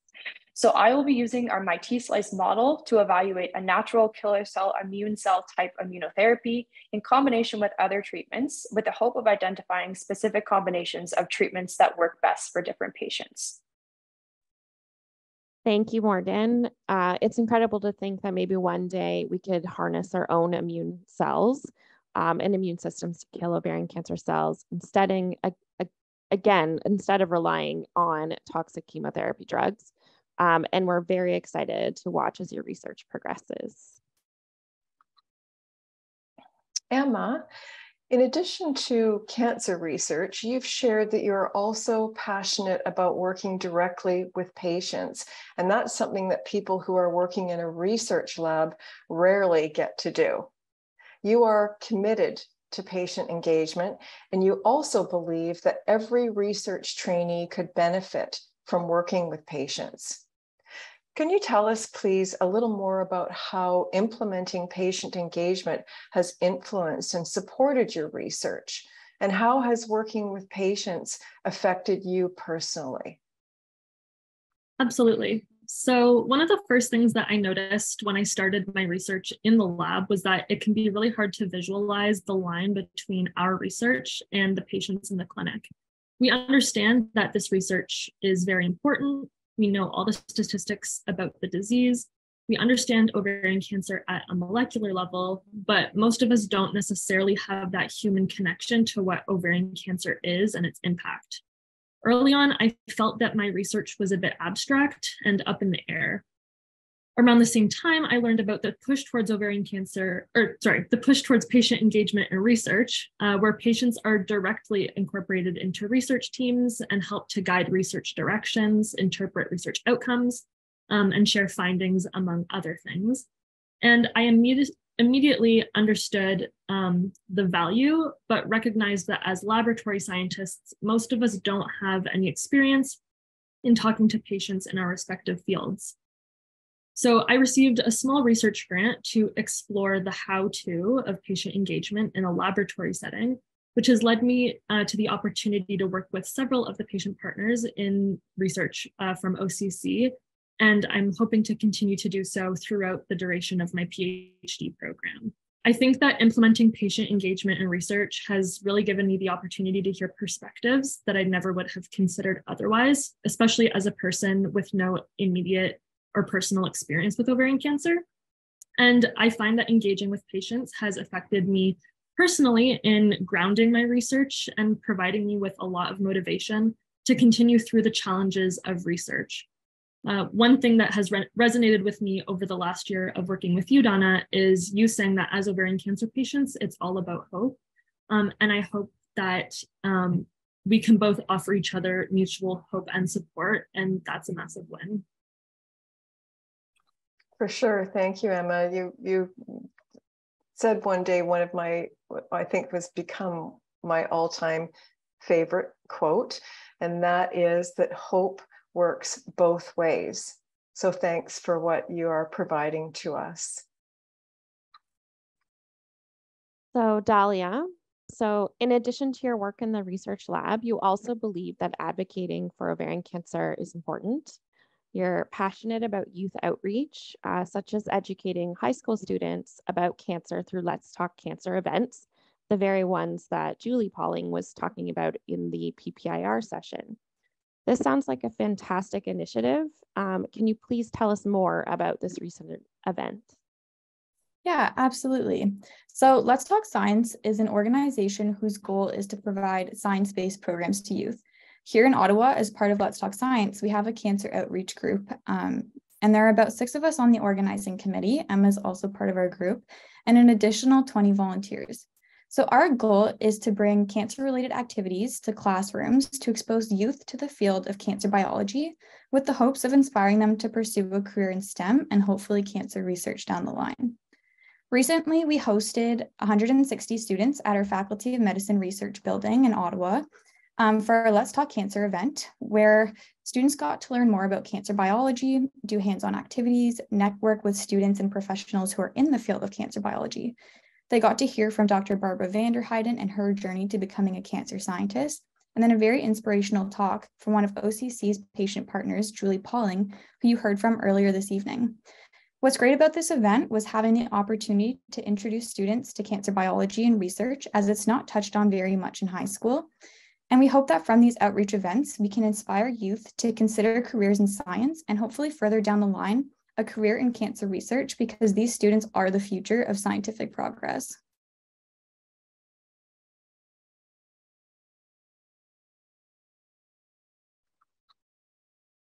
Sorry, technical difficulties. So the fact that 160 high school students were able to hear from you guys, leading researchers, trainees, and those with lived experience is incredible. So early in their schooling. So I'm sure you inspired many in the audience to consider research as a future career path. Yeah, that sounds like it was just such an amazing event, 160 students. Wow. Morgan, you also strongly believe in advocating for our disease. And recently you were able to showcase your research to the federal government during a lab tour in Halifax. And what was that like for you to have a chance to speak directly to someone in that position about your work and its potential impact? And did you ever think that you'd be involved in something like this? So to begin with your last question, no, I never thought I would have the opportunity to be involved with something like this, especially as a trainee. But having had that lived experience of watching someone go through cancer treatment and also recognizing the desperate need for new treatments for ovarian cancers like HSC, it was truly amazing to have this experience and share our work. So just to provide a little bit of context, earlier this year, I was fortunate to have the opportunity to speak to two government officials, namely the Honorable Francois-Philippe Champagne, the Minister of Science and Innovation, as well as Andy Fillmore, a fellow member of Parliament. So as politicians, they have the ability to influence change and promote initiatives such as those being taken by Ovarian Cancer Canada. However, they don't always spend their day-to-day engrossed in the science as we researchers do. So to be able to put them in our shoes for the day, bring them into our world and show them how important ovarian cancer research really is, and also showcase some of the groundbreaking work we're doing was a really, really unique and empowering experience to have as a trainee. Often as researchers, we exist in the background until our findings translate to the clinical side, as it feels like. So to be able to shine the light on the research not only happening in our lab, but in other labs across Canada, I feel like we've truly put Ovarian Cancer Canada's research efforts in the spotlight. Thank you so much, Morgan. And I was privileged to be able to attend that lab tour in person. And I can attest to how effective you were at inspiring those in attendance at the lab tour at all levels. And I can't overstate the importance and the importance that we put into continuing our momentum in advocating for government funding for ovarian cancer research. So thank you.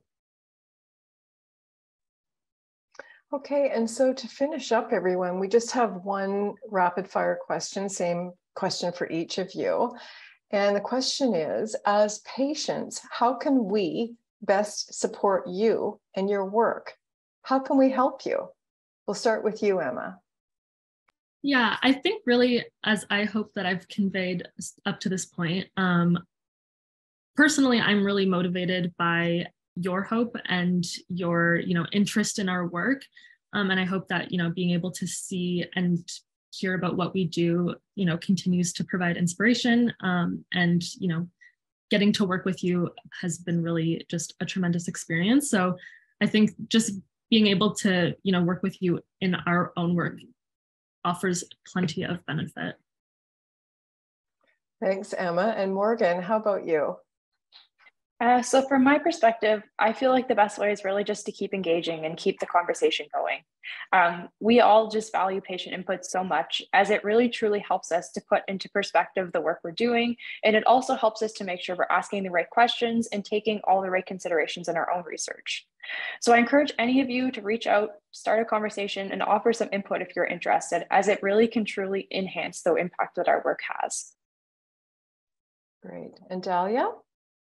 I'm very much going to echo what Emma and Morgan said, but I would say communicating and engaging with us. As researchers, we try our best to gear our projects towards what we think would help improve treatment options and diagnosis, but this doesn't necessarily reflect what's valuable to you. By engaging with us, we can ensure we conduct research that's valuable and most relevant to patient and loved ones affected by ovarian cancer.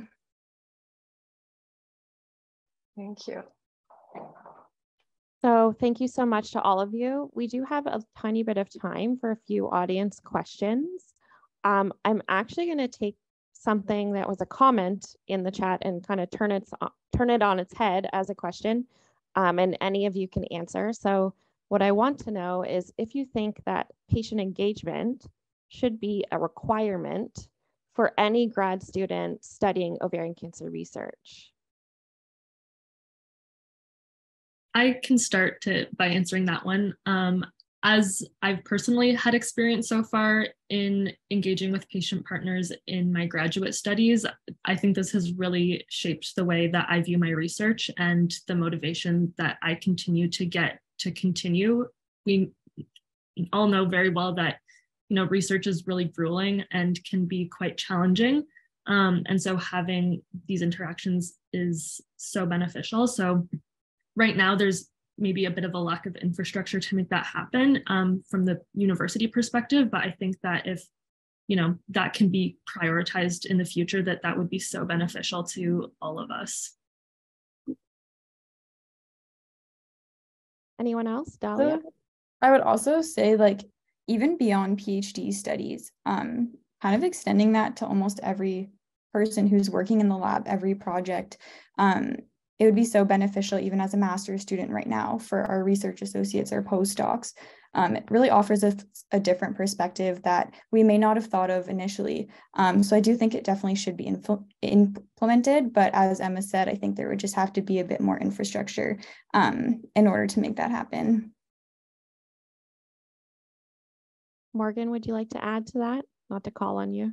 No, that's okay. I think I'm just mostly going to echo exactly what they both have just said. I think if we did have the infrastructure for it and the ability for it to be integrated into our programs, I think it could be very, very impactful.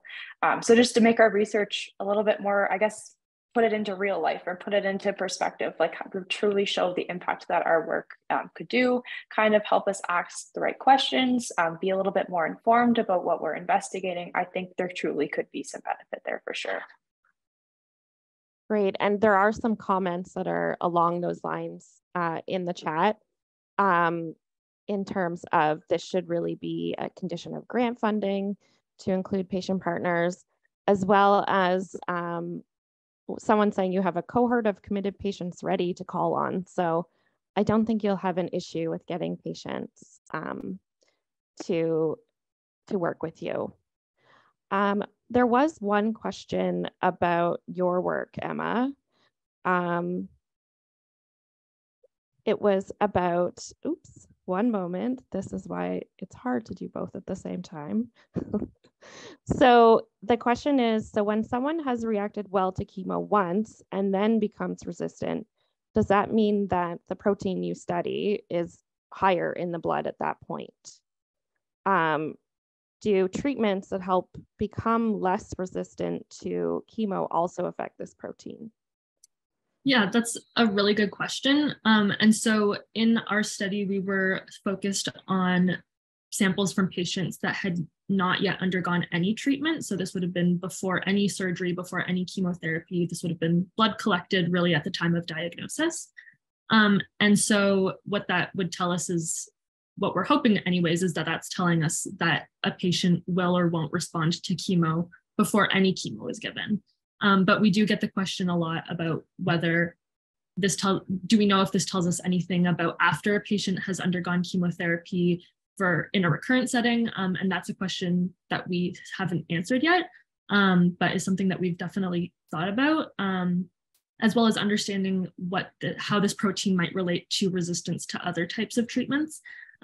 But yeah, so we've started to answer one question, but in research, we always find ourselves with more questions than we started with. So these are definitely avenues of future research. Perfect. And someone also commented or asked, does OCC currently have, or could we build partnerships with universities to make the patient engagement for grad students happen? And I think that's a great idea that we should explore. So before I throw it over to Donna for final thoughts, I just want to read one more comment that happens to be from Kaylee Crawford, but I just think it's such a great comment, is that I just brought my 11-year-old daughter to come in to see you all speak. I wanted her to see such brilliant women share about the research with such passion. So thank you all. I just thought that perfectly summed up the vibe in the comment section right there. Does it ever? And I was going to use the word brilliant as well. I hope that everyone in the audience today has been as inspired as I am by these three brilliant young women. And thank you so much for your work. And so to all of our listeners today, please do consider supporting research at any opportunity in any way that you can, because only science can save us. And we have just put the slide back up on the screen. If you're interested in joining the Patient Partners in Research team, once again, you can contact Jessica Lawson, and we'll put her email in the chat as well. So I just wanted to say thank you so much, Donna, Alicia, Dahlia, Emma, and Morgan. I'm really pulling a theme here, and I love that. It's the theme of collaboration and teamwork and interacting with the patients at an earlier stage. I also pulled a comment from the chat box, and it was from our CEO, Tanya Briones. And she says, I'm continually blown away by the brilliant minds that are dedicating their careers to ovarian cancer research. And I just couldn't agree more. And again, just want to thank you all so much for being here tonight and sharing with us your journey to becoming a trainee in ovarian cancer and your passion for your work. I am now excited to introduce you to our next speakers, who are investigating new research models of low-grade serous ovarian cancer by using patient tissue samples. Joining us this evening are Dr. Mark Carey, a gynecologic oncologist at Vancouver General Hospital. His primary areas of clinical and academic interest are the management and study of rare gynecological cancers, preclinical drug evaluation, and predictive biomarker discovery and application. And working with Dr. Carey and joining us for the presentation this evening are Dr. Marta Laredo-Fernandez, Dr. Nelson Wong, and Hannah Kim. So within Dr. Carey's lab, Dr. Laredo-Fernandez is the research associate and program manager, and Dr. Nelson Wong is the staff scientist. So I will turn it over to you, Dr. Carey.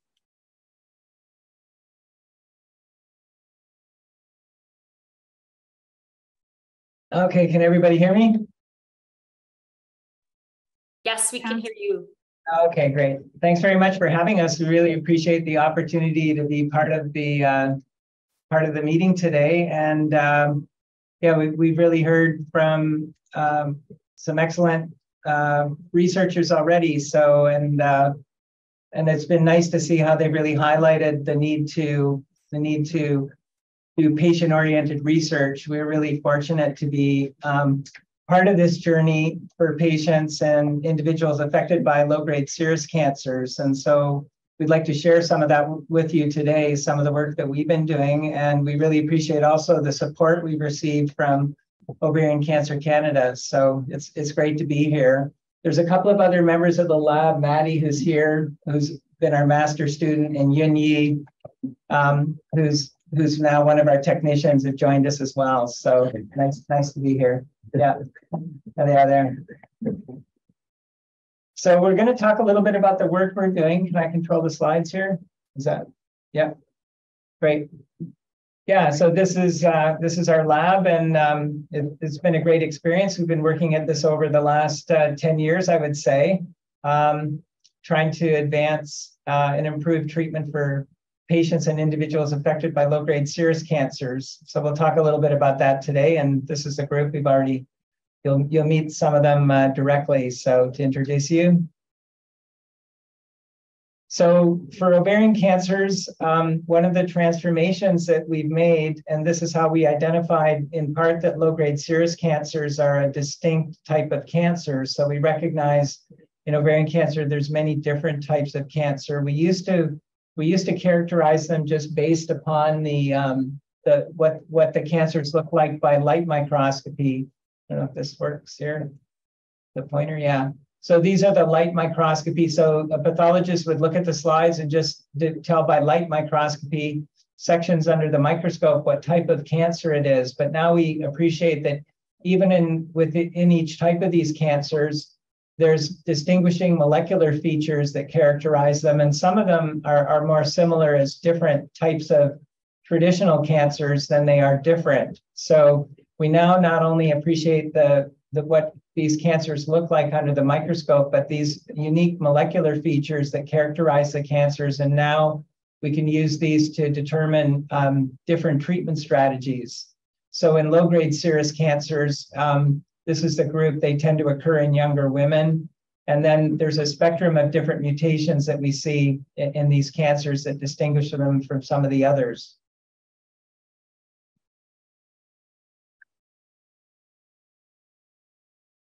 So we've been really fortunate that we've been assisted, our work's been assisted by many patient advocates and families of individuals affected with low-grade serous cancers. And they really helped get our program started. And Ovarian Cancer Canada and all the work that they are now doing on the research for ovarian cancers really helped us do a lot of this work. And so I just want to recognize some of the patient advocates that have helped us. And I'll talk a little bit about them later, more specifically.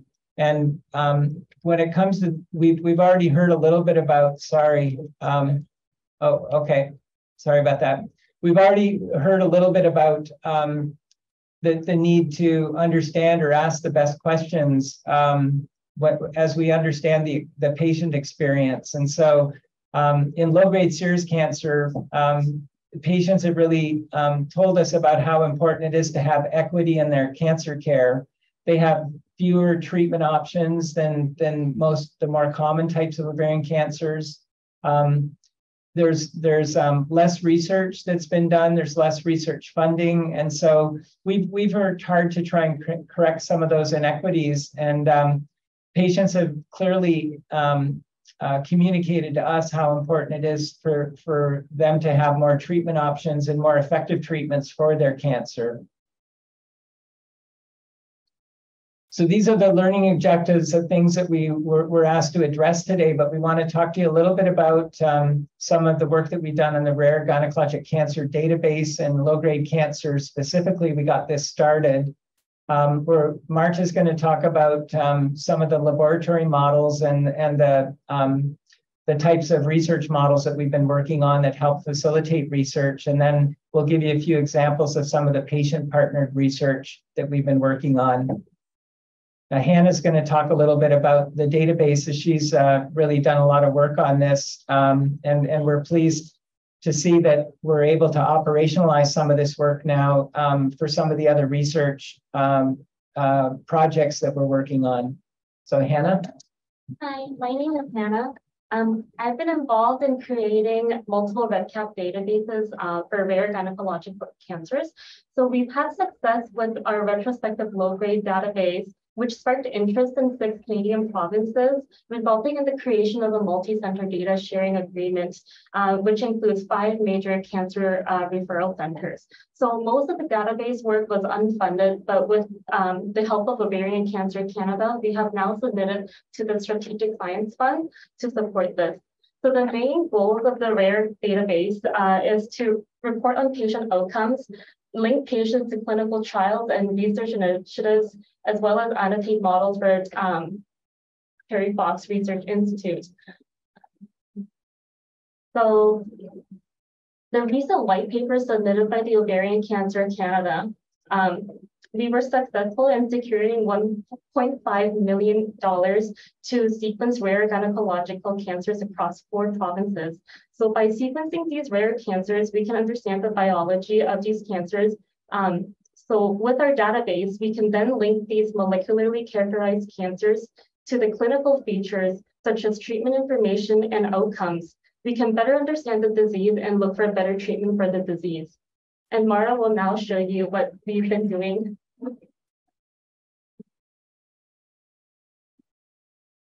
Yeah, Marta's going to talk a little bit about the model development now. Thanks, Hannah.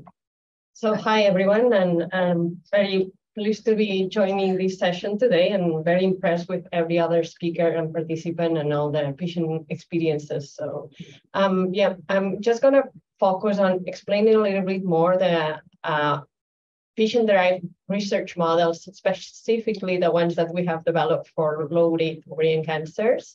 And this is mainly funded by the Ovarian Cancer Canada OvCAN initiative. Now, our laboratory has been funded through the different research priority competitions, and we're going to be focusing on the OvCAN and OvCAN for this time.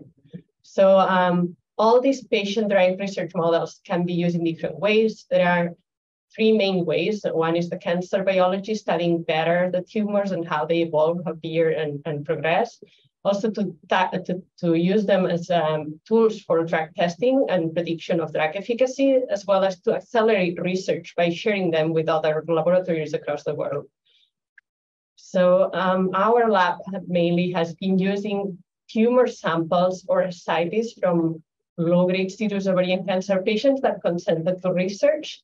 And we have been even growing them in laboratory Petri dishes, so some type of plates where we seed the tumor cells and we expand them over time. And we also try to implant tissues on mice and try to develop models that we can keep using in the lab for molecular studies, as well as drug testing and drug efficacy prediction. So to date, we have developed the largest collection of low-grade serous ovarian cancer patient-derived models. This includes like more than 20 different cell lines, cell cultures that they look like this. These are the tumor cells growing in Petri dishes, as you can see here. And we have also developed 9 different patient-derived mice models where we keep propagating the tumor from the patient and trying different drug treatments. Some of the uses of these models, as we mentioned, is for drug testing and drug prediction. So in collaboration with a group in the Netherlands, we have been using some of the patient-derived cell line models and mice models to test a novel drug combination that seems to be working in a subset of low-grade patients or low-grade models.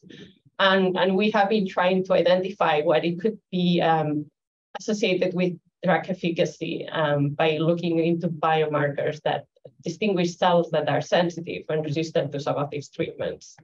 And this was published last year.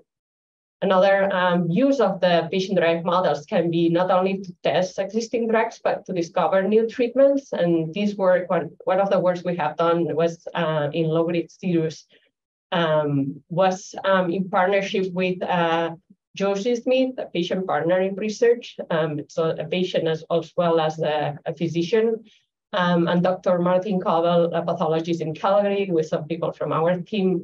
We basically use the low-grade serous ovarian cancer patient-derived cell line models to investigate what was in the surface of these cells to identify other ways to target them and deliver existing drugs or new drugs.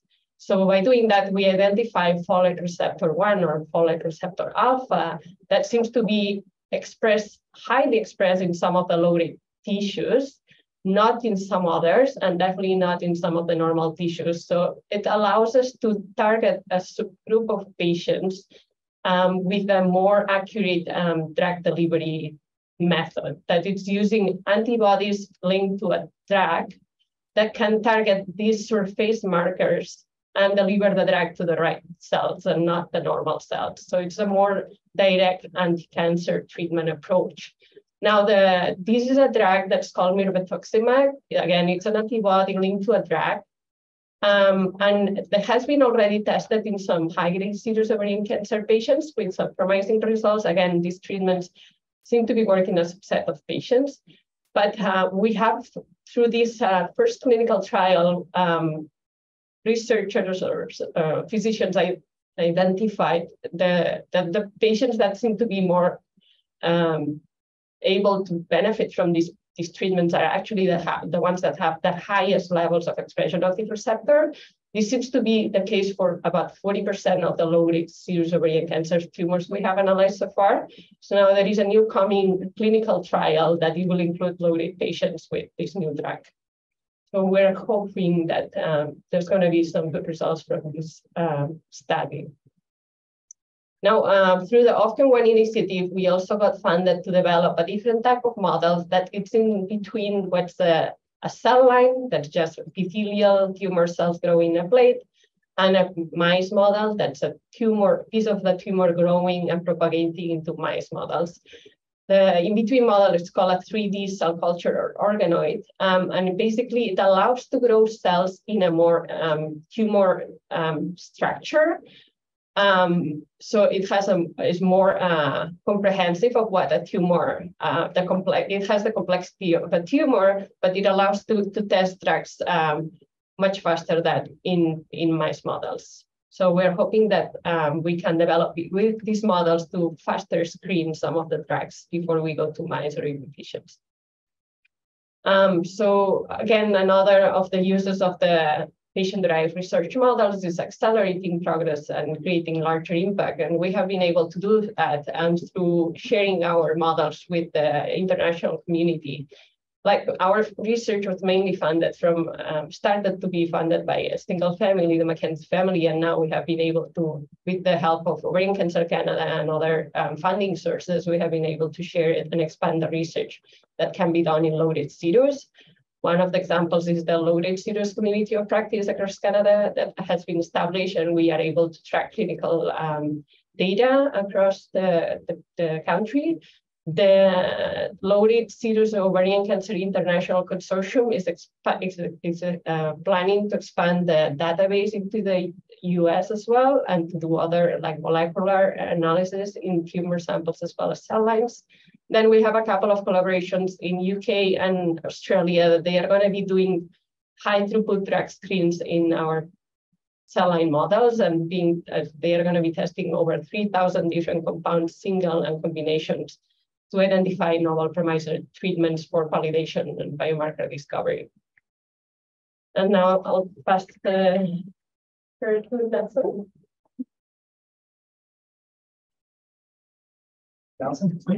Thank you, Martha, and thank you for this for the opportunity that we can share what we've been doing. So my name is Nelson, and I'm a member of the lab of Dr. Mark Carey. And in the past, most of my work was related to developing patient-derived xenograft models. But today I would like to share with you a very special test that we were able to develop in the lab. And then this work is actually funded jointly by Ovarian Cancer Canada as well as Cancer Research Society. Now, so as mentioned, one of the major interests of the lab is to study and understand low-grade serous ovarian carcinoma, which is a rare ovarian cancer.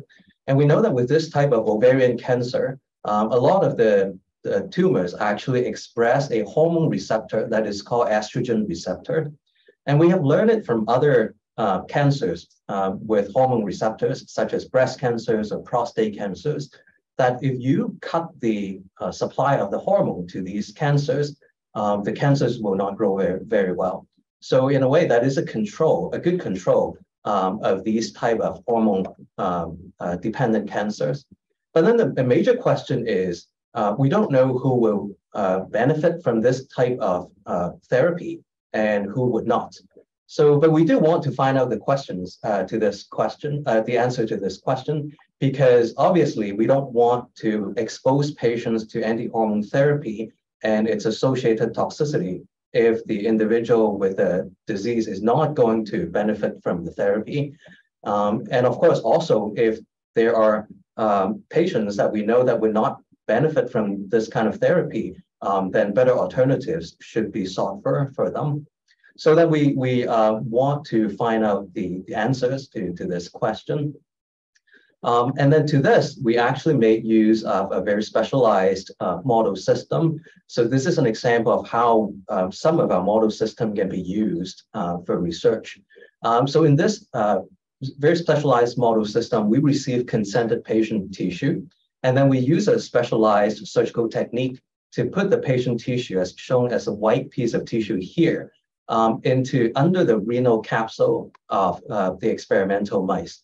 And then under this condition, the patient tumor is going to be preserved very well. And then we're actually able to do a short-term experiment for 2 weeks. Basically, we expose the mice under either estrogen or without estrogen, and then to see how the tumor would actually react under these conditions. So then this is an example of a patient tumor. This is directly from patient tumor, actually exposed under the conditions that I've mentioned, either in the presence of estrogen or in the absence of estrogen. So I hope that you can see that in the presence of estrogen, the cancer cells are actually much more full and plump, and they look healthy. But in the absence of estrogen, they actually sort of shriveled up like, raisins or grapes that's shriveled up, or dried raisins. So they don't look that healthy. And in order to help us to better visualize the difference, we perform a staining that's called Ki-67, as you can see with these brown dots here. Basically, what it indicates is that if you have more of these brown dots, it indicates that there are more of these growing cancer cells. And then you can see that in the absence of estrogen, in this case with this patient tumor, when there's no estrogen, then there is a drastic decrease of these brown dots, meaning that there's a drastic decrease of the growing cells. So there's a high chance that this patient tumor would actually respond quite well to anti-hormone therapy, i.e. that is represented with the absence of estrogen in this case. But as I also mentioned, not all the low-grade patient tissue would actually respond to this kind of therapy. And this is one of the examples. So as you can see here, that's in the presence of estrogen, the cells, again, they organize into this well-structured pockets of cells, and they seem to be growing quite well. But you also notice that in the absence of estrogen, they still look the same. And also, as I mentioned, to help us to better visualize the effect of the absence of estrogen, we also did Ki-67 staining. And as you can see, the amount of brown dots is actually very comparable between the case when you have estrogen or when you have the case that there's no estrogen. So by performing this short-term assay, we're actually able to pick out some of the patient tissues that would have a high chance to respond well to anti-hormone therapy. And there's also, we can also pick out the cases that would not respond well to anti-hormone therapy. So through studying the differences between these tumor samples and combining the clinical data that we can have access to, we trust that we can actually formulate a set of parameters that will help us to predict which patient or which low-grade cancer patient will actually benefit from anti-hormone therapy and which patient will actually not benefit from the anti-hormone therapy. So this is our goal with this project. But I would also like to suggest that with the example that I've given you, there's a lot of implication in personalized cancer treatments. And as you may know, for rare cancers, it's very difficult to find the right treatment for these patients. And some of these patients perhaps today is enrolled in some of the personalized anti-cancer program in larger centers, in which case they would actually consent to give some of their the tumor samples. And the tumor samples would be analyzed. They will go through genetic testings to analyze perhaps the mutational landscape of these tumors.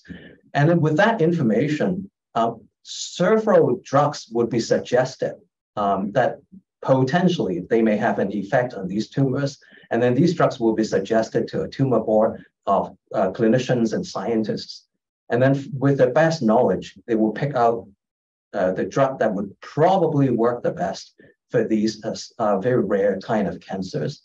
But what is missing is that so far, there's no good biological assessment, but with the short-term assay that I have just described, this might actually partially provide the answer. And as you can imagine, for example, if a tumor that doesn't have known good treatments, with the genetic analysis, potentially it would suggest 3 to 5 potential treatments. And you can imagine if we are able to subject the patient tumors directly to these 3 to 5 suggested treatments and then pick out the best. So we will be able to best equip to find the proper treatment for the patients that would not normally have a very good kind of treatment. So this is also an example of how we can actually use some of the models that we have been developing in the lab. And so with that, then I would like to hand it over back to Dr. Carey to conclude our presentation. Well, thanks very much. You can see that I'm privileged to be able to work with such a fine group of individuals, and we're pleased to be doing this work on behalf of patients and individuals with low-grade serous cancer. In line with our title slide, I think we've been able to show that these models that we've developed from patients who've contributed their tissues and for this type of research, that we're doing our best to leverage that to accelerate the research that we're doing. And I think in low-grade serous cancer now, there's perhaps 3 new treatments on the horizon, which is really, really encouraging for us. And we just have to continue to do our work. We've been privileged to witness an incredible amount of advocacy on the part of public fundraising groups like Ovarian Cancer Canada and patient advocates like Jane Ludeman here, who started the Cure Our Ovarian Cancer program and sponsors the International Consortium on Low-Grade Serous Cancers. And then we've been privileged to have people like Donna and Karen who have helped us with our grant writing and helped us move some of our projects forward. And we really appreciate their input, and people like Amy, whose family has also contributed to fundraising initiatives in low-grade serous cancer. And then a relative of mine, Janet Cottrell from Toronto, who Janet has contributed to our work as well. And Janet's contributed to other ovarian cancer programs in Toronto and the Sunnybrook area. And Ellie Mayday, who some of you may know, who's a plus size model who really made and enhanced awareness in low-grade serous cancers through her public her public disclosure about her illness, and she really heightened awareness of the disease and has really helped us focus some of our fundraising efforts on improving care. So we've done a lot of work, but we still have a lot of work to do. And when it comes to the work for the patient, we really want to continue to focus our efforts on finding new treatments and creating better support systems for our patients. We recognize that there's huge financial challenges for patients with cancer, and there's really many facets of work that we can do to help better treat and manage this disease. So we're committed to doing that, and thanks for your attention today. I want to thank you all for that. It was wonderful to see all of you together and to hear from most of you. We just have time for one question. So low-grade serous can be so confusing for patients because the standard of care varies globally. Many countries treat low-grade serous with chemotherapy. Under what conditions would you recommend chemotherapy? And is there a specific therapy that has shown efficacy? And that's a great question. There's right now, there's a large randomized trial that's being conducted because we still have a lot of work to do to sort out what the optimal treatment approach is. And I think the answer to that's going to be that it'll be somewhat different depending on the type of low-grade serous cancer one has. So the study is comparing chemotherapy with what we call maintenance anti-hormone therapy. So the patients get chemotherapy first, and then that's followed by maintenance anti-hormone therapy like letrozole, versus patients just going on letrozole.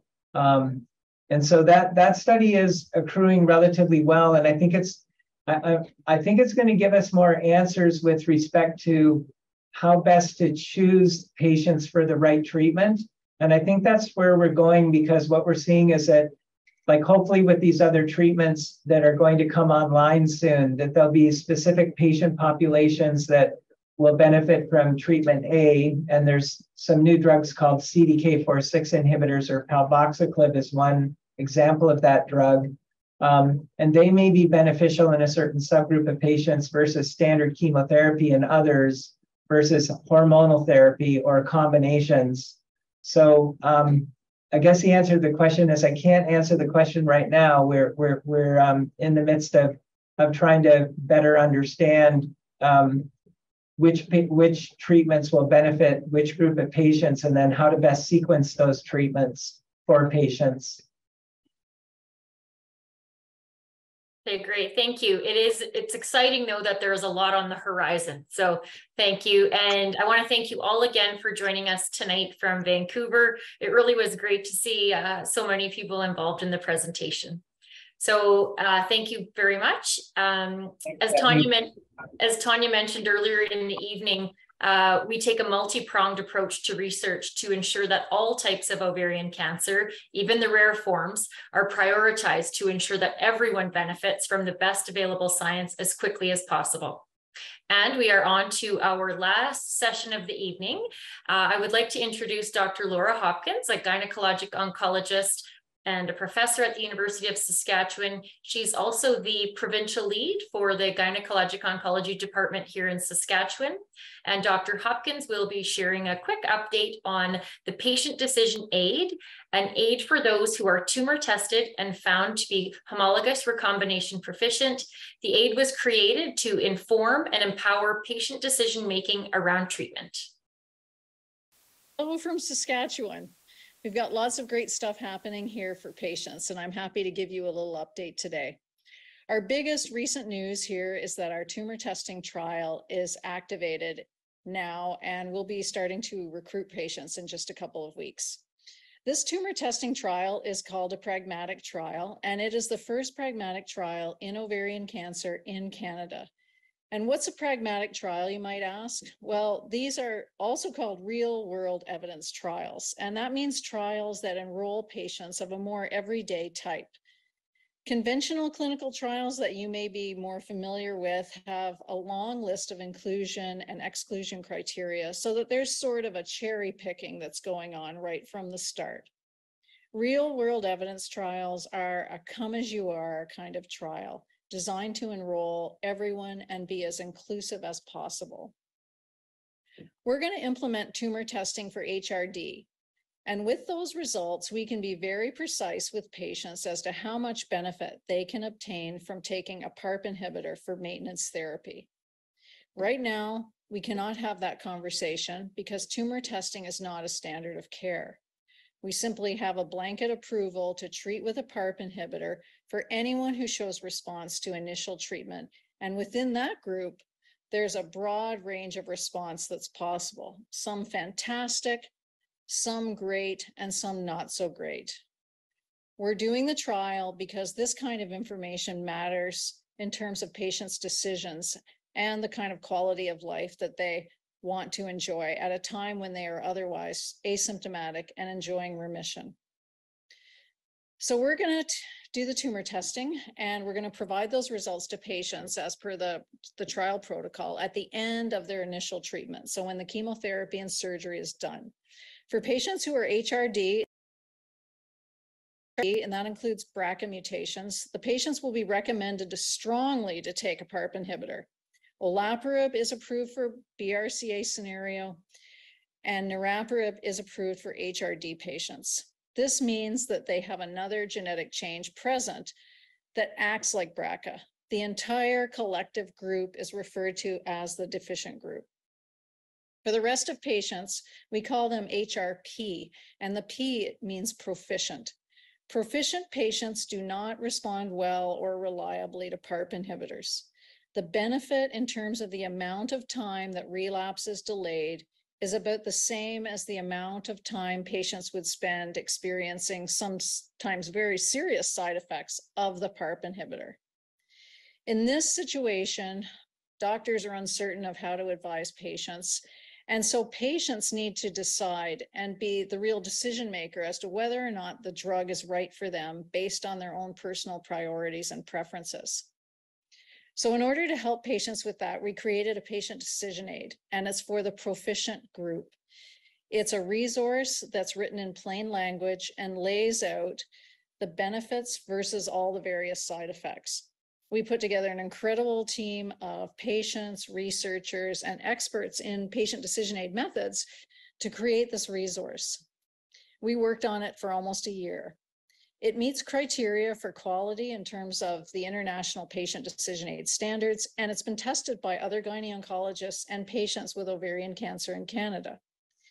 We received a number of excellent suggestions and we refined the document, and it's now ready for prime time evaluation as part of our trial. We will be measuring the value of the tumor testing information to patients and looking closely at quality of life in terms of PARP inhibitor toxicities and the real world benefit in terms of delaying relapse. We hope to use the results of this study to make tumor testing a reality and a standard of care for everyone. You may now be sitting there thinking about moving to Saskatchewan, and that would be cool.